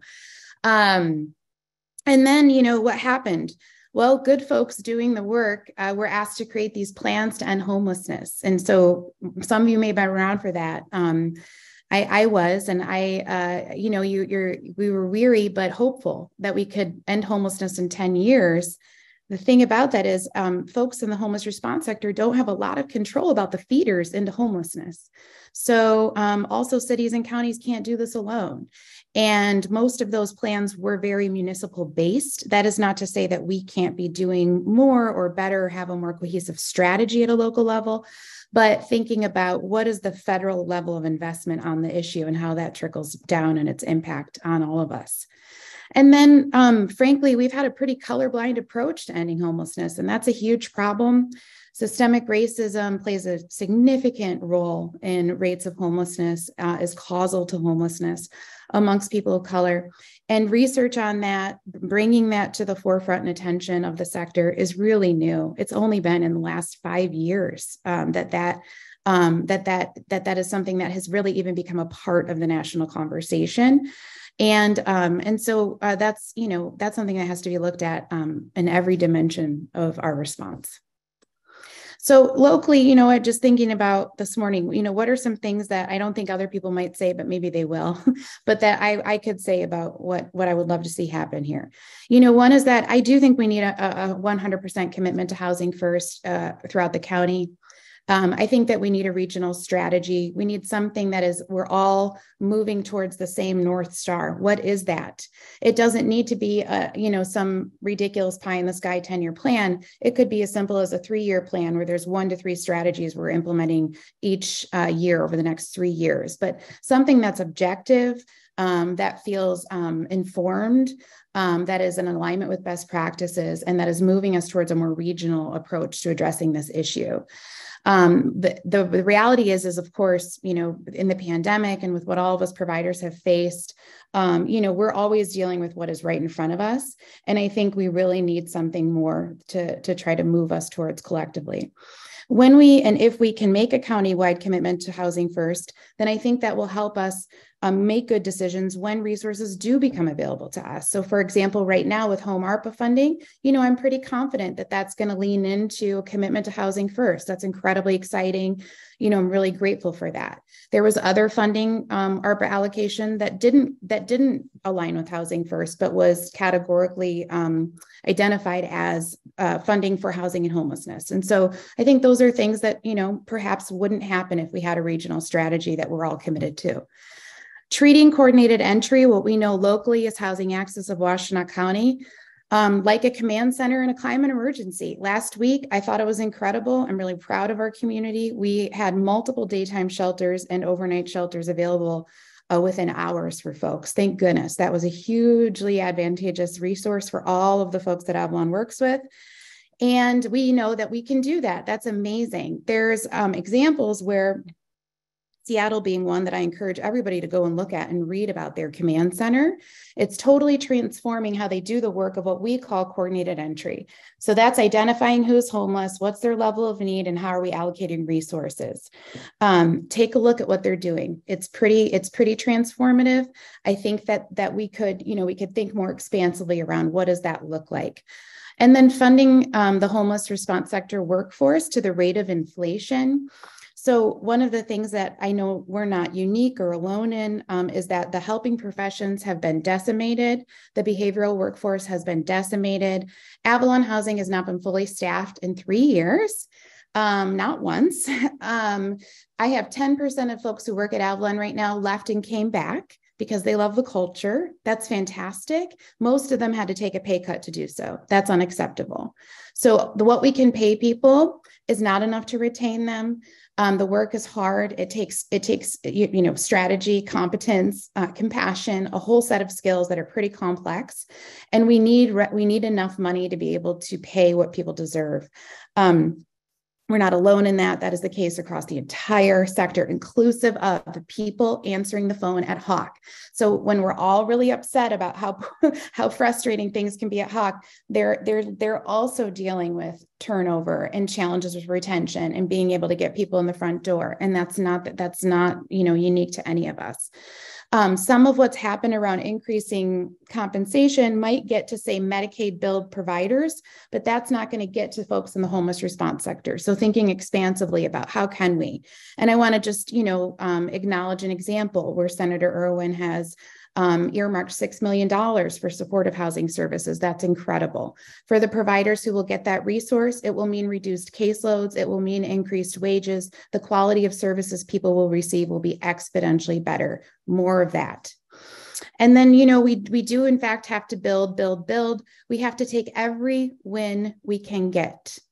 And I think that there can be a lot of there can be things that might not have the appearance of a win that are a win. So sometimes, example would be, rooming houses in a historic district commission. This was brought to Ypsilanti City Council last week. It's complicated. There's some concerns. They're valid concerns. What can we do to address those concerns, but not have what could be a potential housing resource for a lot of our folks unavailable to them? So every win counts. This is, to some extent, death by 1,000 cuts. We don't have any wiggle room to not take every single win. Dedicating funding for people to purchase land and develop. The county owns a lot of land. All the land needs to be looked at, and the land needs to be vetted for affordable housing development. And the city of Ann Arbor is a beautiful example of what that looks like. We got a millage passed. We've looked at all of the parcels. We have a plan to develop every single parcel that is capable of being developed. Great. We need every other municipality to mimic that. We got to look at land use and zoning policies. Multifamily housing by right would help us increase housing supply and decrease costs. And then I think every municipality should take a hard look at their development process. How quick is it? Are there ways in which, if you're a nonprofit mission-focused developer, things can move any more quickly? What might be standing in the way of getting more units developed? And then, of course, I just have to make a plug, because the Vera Institute and Nation Outside are working on Fair Chance Access to Housing Act. I'm sure you're all in support of that, but would encourage support of that at the state level. Thanks. I'm going to turn it over to Amanda. Thank you. everyone who's spoken before, and all. Thank you for having all of us this morning. I am with the Washtenaw Housing Alliance, and WHA is a coalition of nonprofit and government organizations that are working to end homelessness here in Washtenaw County. As a coalition, WHA's work over the past many years has been around developing and implementing the community's plan to end homelessness that Aubrey talked about, fundraising $8 million to build the Robert J. Delanis Emergency Shelter and Resource Center, developing the original housing access for Washtenaw County, our coordinated entry system, and working to propose and get past the Ann Arbor Affordable Housing Millage in 2020. Through a state grant the community received several years ago, the WHA worked with a consultant, the Corporation for Supportive Housing, to create a needs assessment and gaps analysis of temporary and permanent housing solutions in Washtenaw County within our homeless system of care. And so I wanted to share a little bit about that with you all this morning. So not surprisingly, based on others' presentations this morning, the system modeling report identifies major resource gaps for permanent housing and temporary housing for our neighbors experiencing homelessness and housing insecurity. The report identifies that we need an increase in permanent housing resources with 284 slots of what's called shelter diversion or eviction prevention, 886 slots annually of rapid rehousing, which is a short to medium term housing and services intervention in the Housing First philosophy, and then 871 new units of permanent supportive housing, which Aubrey shared more about, that Avalon and others in our community do, but it's a long-term housing and services intervention that's evidence-based.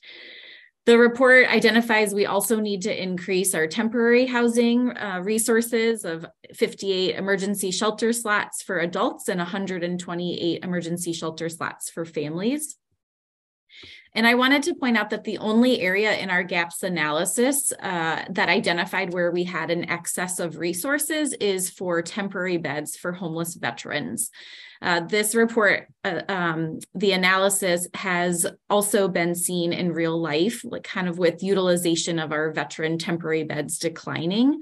And as such, one of our veteran temporary housing providers, Michigan Ability Partners, has taken the kind of quick action to figure out how to convert one of its veteran sites to fill another system need, likely family homelessness. More on that to come because it's a kind of in process right now. But why I point that out is that since the Obama administration declared a desire to end homelessness among veterans in 2010, veterans homelessness has been resourced with robust federal funding in Housing First programs like supportive housing and rapid rehousing and eviction prevention for veterans. Veterans also have access, as we know, mostly to healthcare through the VA, which is a critical component to helping folks. And so we must really build on the successes and the lessons learned from efforts to decrease veteran homelessness by developing new housing in line with our newest report that shows it's needed, and investing in the services that keep people housed, including providing physical and behavioral health care that meets the needs of those experiencing homelessness and housing insecurity. So I wanted to keep it short and let you all know about sort of that resource gap. This report will be published very soon, and we'll have it on WHA's website as well as the county's Continuum of Care website that Morgan shared with you earlier. So look for that later this month, but you all get the preview of what is needed in our community. And so with that, I'll turn it over to Andy Labar. Thanks, Amanda. And thanks, Kathy, for organizing this panel. Kathy delicately put that I'm a long-term member of the Board of Commissioners, and I just want to say I certainly don't speak on behalf of the board, but I think Crystal and Caroline, Annie and Justin, and the rest of our colleagues share consensus that homelessness response and prevention is something that falls very much in line with the county's commitment around human services and is an issue that we continue to grapple with and seek to be proactive on, but in many cases are forced to be responsive. I'm also in a joint role as a member of the Community Mental Health Board. CMH does a lot of work with the homeless community. And it is primarily on the front end in terms of identifying those individuals who are homeless and living where human habitation is not certainly a good choice or possible, but obviously they are there for a number of reasons. Through the PATH program, CMH, which is the outreach arm of the continuum of care, helps to get in touch with these folks to complete a verification for those adults who are literally homeless, to get them enrolled along with a mental health assessment and verification for a severe mental health illness, get them enrolled with the programs that will seek to try and be helpful with them. The problem obviously is that, one, as Morgan put in the chat, homelessness is not tied to geography, and we're seeing more and more what used to be a homeless population that would be centered around the downtown Ann Arbor area, because of some of the physical changes in infrastructure in the area, and because of some of the underlying economic conditions, those individuals are being interacted with further and further out geographically in the county, places like Ypsilanti Township and Pittsfield. And it is not the same challenge that it was years ago. So I'm going to put in the chat information on the new Human Services Partnership.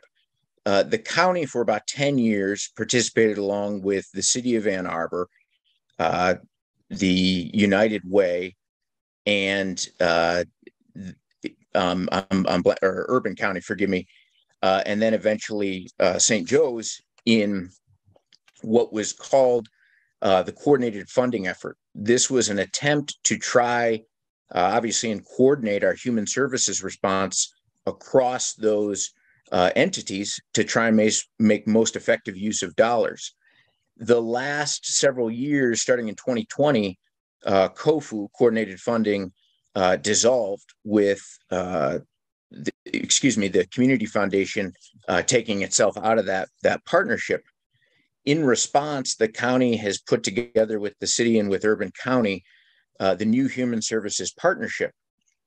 This is an effort to try and focus our human service efforts, including homelessness prevention and response, in ways that focus on trying to move the needle on racism, poverty, and trauma as areas where we are trying to get to those root causes. That is somewhat complicated by the fact that we are using a 5-year time frame on that program to try and move the needle and then demonstrate response. What we have, though, in the intervening time is an immediate crisis in terms of trying to get those individuals who are homeless now or at risk of homelessness the resources they need. The county will be grappling with that. I suspect we're likely to get a proposal to try and stand up additional funding in addition to what we're spending on new Human Services Partnership. The interplay with community mental health deals with some of the programs that the mental health millage is helping to fund. And those many times get overlooked because CMH is doing a lot of great work with those funds. But there's been over $1 million from millage funding towards projects through entities like Avalon, Ozone House, the Family Empowerment Center. We've done homelessness diversion efforts with that millage fund. Some of the things that we do through our crisis cares team, including hotel stays for individuals and families in crisis. Over the last 3 winters, we have helped over 1,100 individuals to the tune of about $330,000 with those hotel stays. And that's good, but that's certainly not a long-term solution. And I would echo Aubrey's points in terms of, one, municipalities coming to the table and opening up development in ways in which we can maximize the ability to have truly affordable housing. And two, ways in which municipalities and the county, like we did at Platte Road, can look at their own land for development and see if they can be a part of the solution. Let me end, because I know we want to get to Q&A and so forth, but I would say Morgan presented at the last Board of Commissioners working session 2 weeks ago on some of what OCED is now doing directly in homelessness response, and particularly the call center. There is so much more to do, and habitually, Office of Community and Economic Development at the county level has been understaffed because, candidly, there's so much work it does, and in many ways, it is sort of a catch-all to a lot of programs that are vital, but there's just never enough resources to go around, and that's been exacerbated with the dissolution of coordinated funding. The Board of Commissioners is grappling with that. But we certainly need input from the citizenry broadly, and folks like the Dems specifically, to try and have us continue to advocate for putting county resources there to meet those immediate needs. So I've probably gone overly long, but Kathy, thank you again, and just want to give a quick thank you to Morgan, to Amanda, to Judge Simpson, and to Aubrey. They are experts in this field, and glad to be with them. So I reiterate what Andy just said. Thank you so much, Morgan, Aubrey, Amanda, Judge Simpson, and Andy. So now is the time for folks to ask questions. You can raise your hands. And I know there have been questions in the chat. If you could, those who have asked them, put them in the chat, could you please raise your hands and ask them again? I see Ian. Could you unmute you? Yeah, thanks. Thank you for all of the presentations, which really helped me to understand where we are at this point in more detail than I have understood up to now, which is super helpful.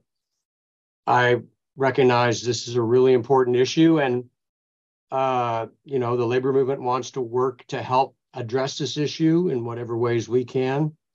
So I'm curious if people have thoughts about how we might help with that. But I also note that we got through this entire discussion without a single mention of the largest employer in our county, University of Michigan. And I'd like to know, how has U of M contributed to this problem, and what can U of M do about it? I mean, we owe you a phone call, Ian. I know you're working on this issue. Super appreciate it. I think, you know, keep it really basic, the U of M has not produced enough housing for its students. So like how the tech industry impacted, you know, Silicon Valley, affordable housing, U of M impacts affordable housing in our community because students need housing too, deserve housing too, also deserve affordable housing.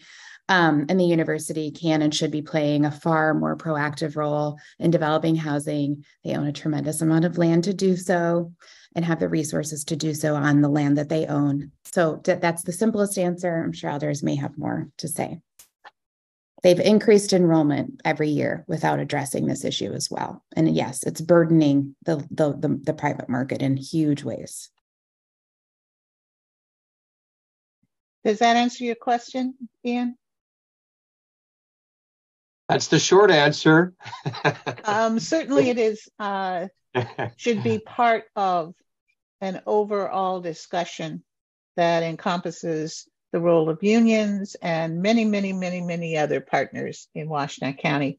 Annie, I think you were next. Can everybody hear me? Cool. I don't have a question. I just wanted to thank all the panelists for doing this on a Saturday morning. And one thing that I just want to uplift when we're talking about what everybody in the party can do, and labor in particular, as a former Ypsilanti City Council person and a now commissioner, one of the things that we face on City Council over the summer when we were approving a over 300 unit affordable housing development, half of which is senior, half is family, we got a lot of pushback. We had to deal with a lot of people, not understanding, the need, even though Ypsi does have a lot of the county's affordable housing, the city, and we're small, why we chose to go that way. And the vote on that was 4-3. And I'll just point out that the 4 council people who supported that pilot program on Clark Road in the city that will create over 300 units, we were all millennials. There was a huge generational divide on that. And then additionally, I'll just bring up, we're really excited, although I can't speak for City Council because I'm not a member anymore, but I know that folks in Ypsi are really excited about Avalon coming to our community. Again, we had a lot of pushback in the community about that development coming in on Washington. So as that project continues to move forward and people in the community try to inflict fear around what supportive housing is, I would appreciate if folks could help us explain to others what supportive housing is and why it's important, in addition to all types of affordable housing. And we really do need our partners in the townships to start helping, because the city of Ypsi does not have any more room to build. We have a little bit left on Water Street, but we really do need help from others. Thank you, Annie. She is no longer a Ypsi City Council person, but she is on our Board of Commissioners and is Chief of Staff for Senator Jeff Irwin. And thank you for Ypsi City for being as proactive as you are to get more supportive housing into that area and into the east side. Sarah Thornburg, would you like to go next? Sure. First, I wanted to echo Annie's thanks for everybody who was on the panel and who shared. And I also, as a Ypsi Township resident, want to echo what Annie just said, that the township needs to get on board with the city and start looking at their properties for development as well. But I did put a question in the chat. I'm still perplexed as to why the ARPA designation for housing and homelessness of 1.4 million was unanimously approved by the county commission to go to many, many, many programs that have nothing to do with housing and homelessness. And I'm hearing this morning, this discussion, I'm more perplexed than ever. So I would appreciate if Commissioner LeBar could address that. Sure, and Sarah, thanks for the question. I think the allocation you're talking about, and please correct me if I'm wrong, this was the 1.4 that we approved through ARPA dollars for what we termed addressing housing and homelessness. Groups like Huron Valley PACE, House by the Side of the Road, and others. With the ARPA allocations, we tried to listen to the recommendations of staff in terms of where they thought dollars would be most effective to address some of these issues. One of the challenges that we heard habitually through the use of coordinated funding was, while it was certainly a good effort with great partners at the table, it was hard if you weren't already being funded through coordinated funding to get funding to do that new work. And particularly if you were a small and newly created nonprofit. We are trying through New Human Services Partnership and have tried through the ARPA allocations in the past to bring in new partners with funding from the county. In terms of whether or not they will be effective, I don't know. I think that will vary. But the designation that I put there in the chat spells out a bit about what we funded, how much, And then I can certainly provide greater detail offline in terms of what those entities are using that funding for specifically. But it's our hope that the work they do will have value and will impact that. We are always looking for feedback, though, and folks like you are folks on the ground who can give it, and we certainly welcome it. What we know is the county and other partners have not, solved the issue of homelessness. There's more work to do, and work that can always be done better, we hope. Yeah, I guess my primary concern was that there was over half of that money went to programs that, and I've read all the, the Community Priority Fund approved proposal and everything, went to after school programs. And I don't see how that addresses when we've just heard, Judge Simpson and Morgan talk about the number of families led by Black and brown women with children, how that helps them get housing. So that was my concern. I appreciate your answer, but I need to raise that concern.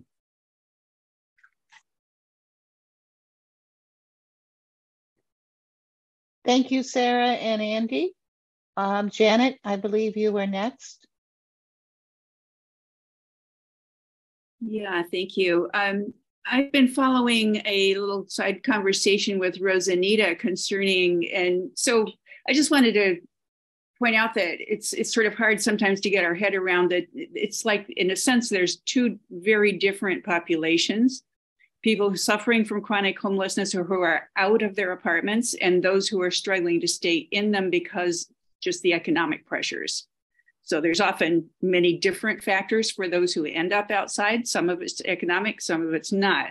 And that's how the supportive and the housing first approach are so important. But for the bigger problem, and what I think is even rising, is the families who simply are caught between the two forces of years of wages staying low and unions not having leverage, and then costs rising on the other side. And it sort of feels like they're just going to throw all those people away. What are we going to do about it? So, how do we address the rising costs as well, which obviously we're not going to solve right here. But I wanted to go back to the question that Rosanita was raising about when you actually have lost your housing and you manage to find a spot, somebody takes you in, but it's not a permanent solution because, she said couch surfing, but you're filling somebody else's space, and nobody can do that forever. I've had that experience myself of having people here, and after a while you just can't. So you aren't actually homeless, but you're under a roof. And I understand that it's complicated, and the fact that you found a solution seems to keep you from getting help. I wondered if Morgan could explain that a little less technically than what's in the chat. Yeah, and you're spot on. And so I'm also going to lean on Amanda because this gets really detailed. And so, Amanda, if I misspeak, please do correct me. But the way this works is that there's 4 categories of homelessness. We prioritize our funds in our resources in the system for category 1, who are people who are experiencing literal homelessness or sleeping in a place not meant for human habitation. There are other funds that we can serve people that are called prevention programs, or what Judge Simpson referred to as eviction assistance. It's all considered a prevention.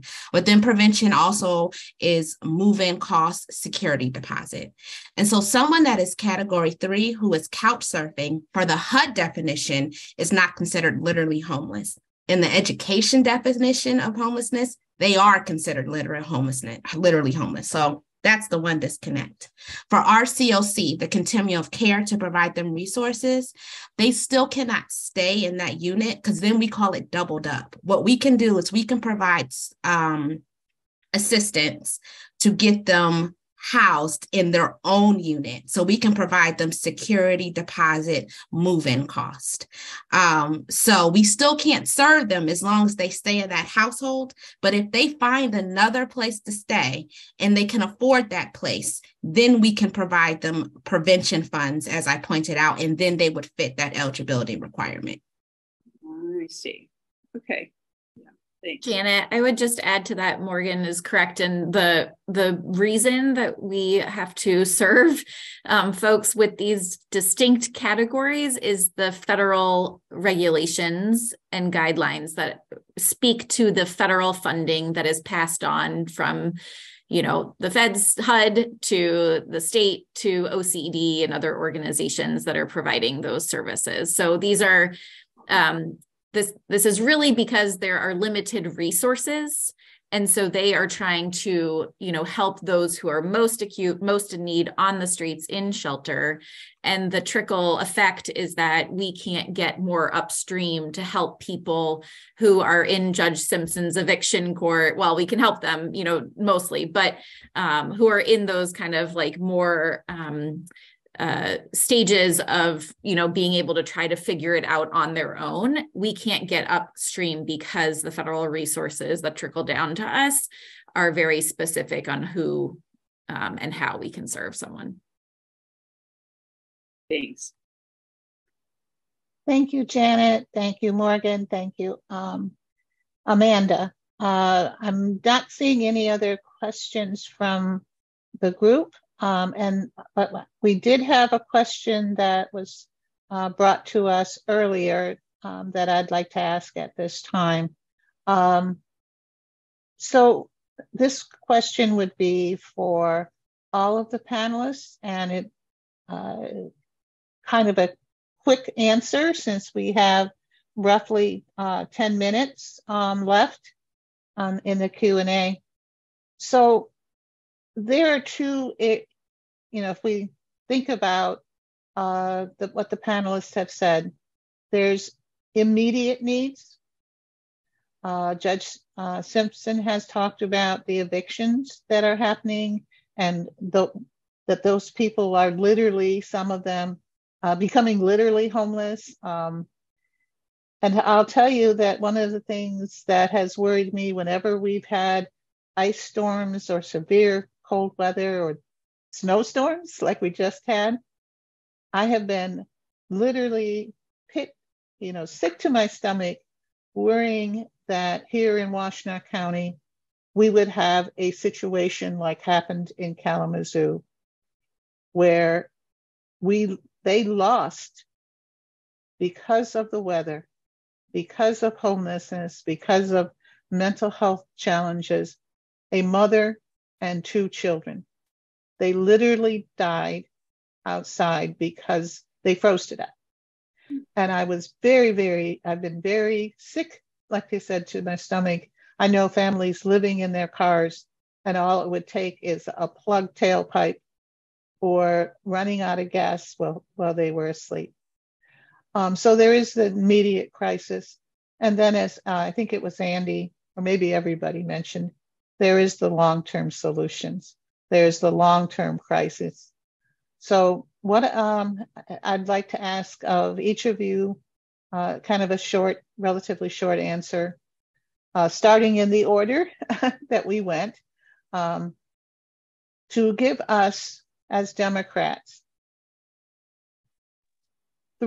just 2 or 3 things, just a couple of few things. What can we do about this crisis? I saw Annie in the chat saying, elect other Democrats. We're about electing, elected officials, electing Democrats, elect people to office that care about this issue, that are going to do something about this issue. That's something.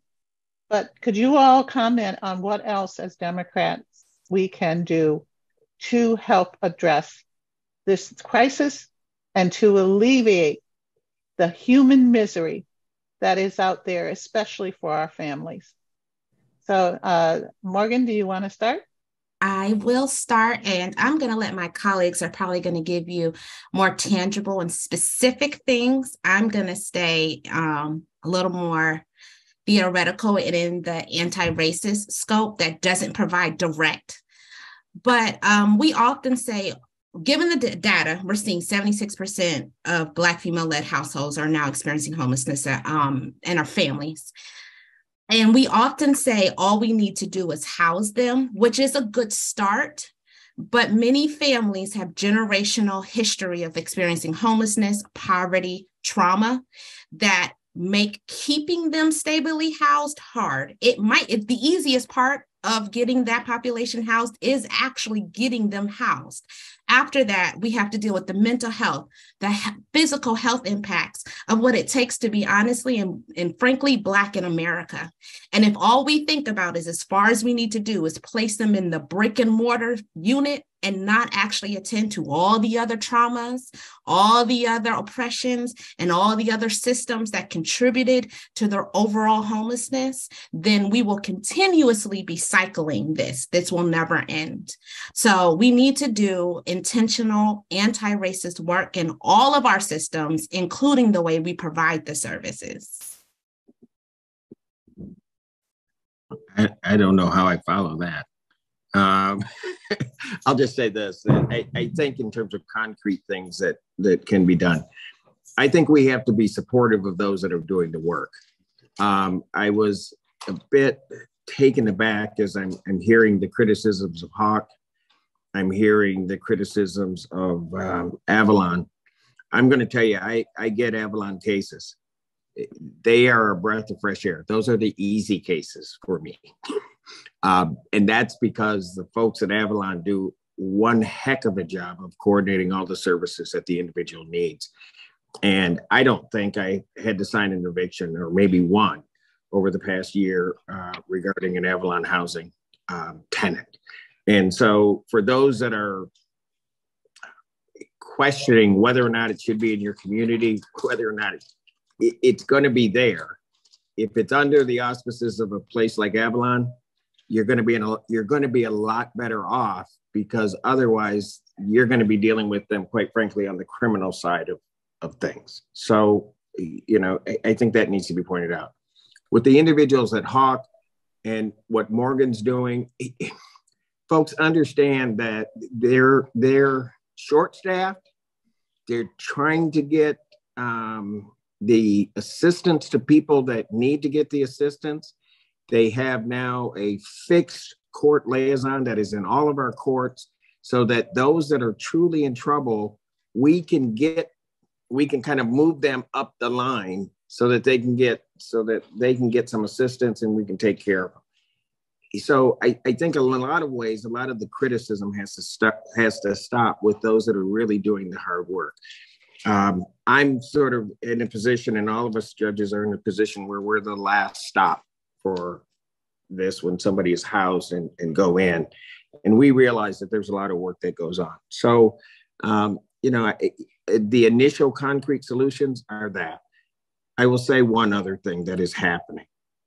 A lot of the properties, the private rental units are being bought by people who are outside of Washtenaw County, and not, quite frankly, outside of the state. And so in some ways, and I'm not sure how that would happen, that has to change, because what we have is we have owners that come in that, I guess I'll just put it this way, don't share Washtenaw County values. And they look at the process as one of sort of the cycling of people through these units, which is not what we think of in Washtenaw County. So that's what I have to contribute. So if anybody has a few $1 million or whatever, I got some places you can buy.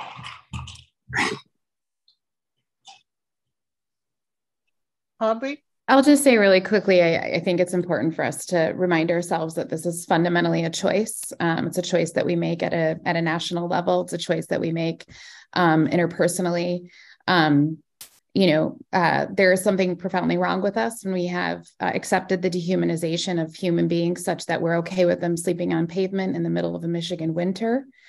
And I want people to actually treat this with a sense of urgency and as an emergency, because it is that, while also willing to embody a multi-pronged, long-term, anti-racist, trauma-centered, harm reduction-oriented approach that is not about urgency. It is a both and.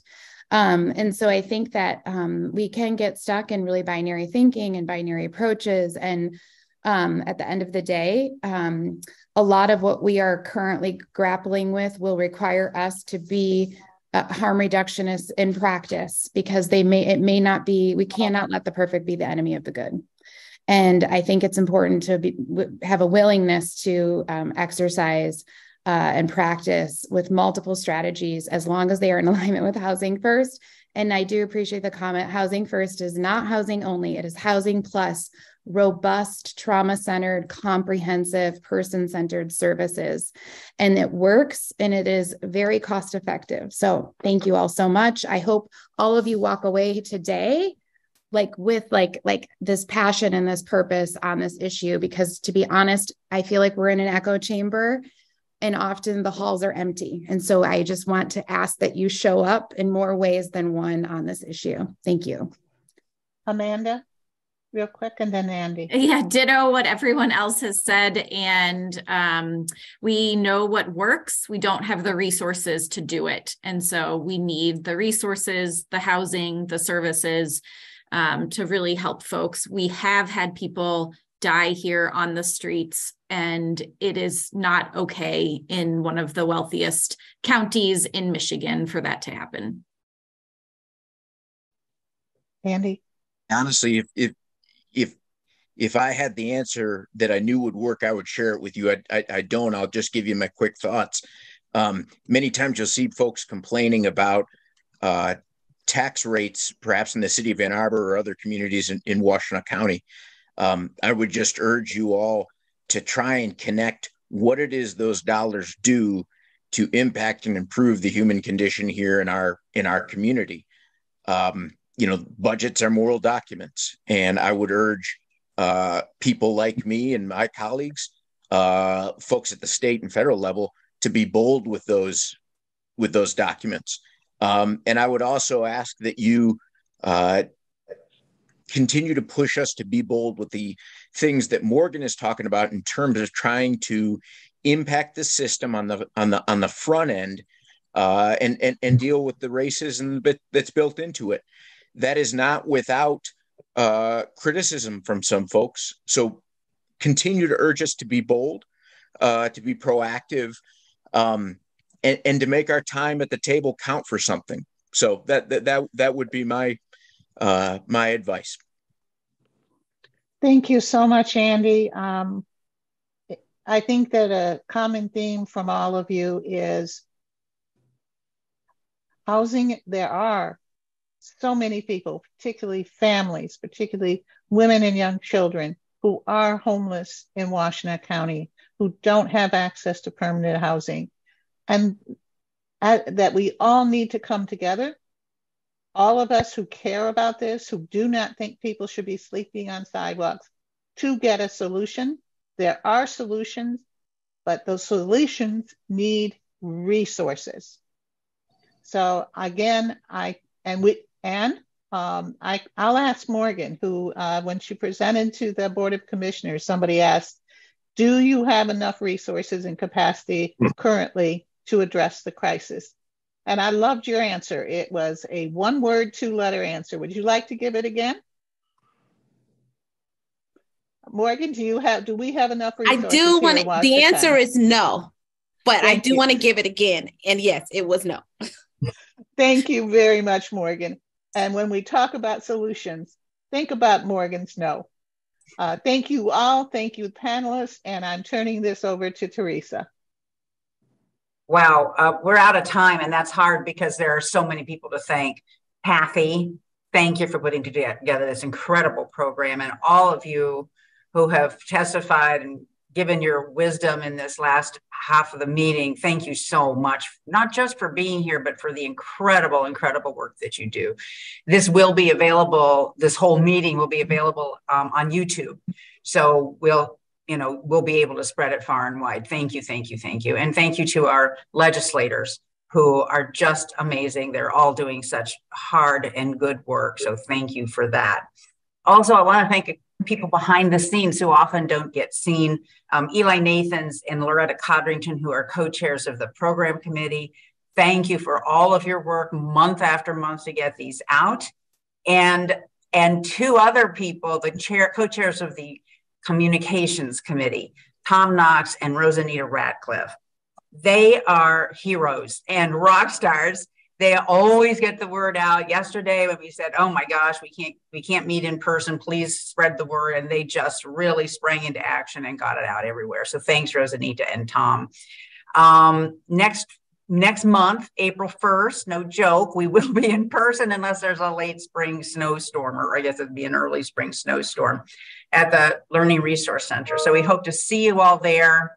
We'll have goodies, homemade, and just lots of good feelings. So, and Lisa, can I just ask Kathy to say one word about the subject of the meeting in April? Kathy, would you care to just sure. So one of the things that has made a difference in saving people's lives in Washtenaw County is community violence intervention. We've had a task force here in Washtenaw County. We have groups that the Board of Commissioners has funded doing the work. The state of Michigan has allocated funding for community violence intervention work. Yet a lot of people don't understand what it is, what the role is. So we plan on having the meeting talking about that, having some of the folks doing the community violence intervention work, some of the organizations and people doing it here to explain what it is, and talk about, and we also are asking people we'll have somebody from the Board of Commissioners, somebody from the state, talking about why they're supporting it and what's being done on both those levels. But it is about saving lives, particularly, and making our community safer. So that's what we'll be talking about next month. And I hope everybody will join us then as well. Thank you so much, Kathy. Back to you, Teresa. No, that's it. We're out.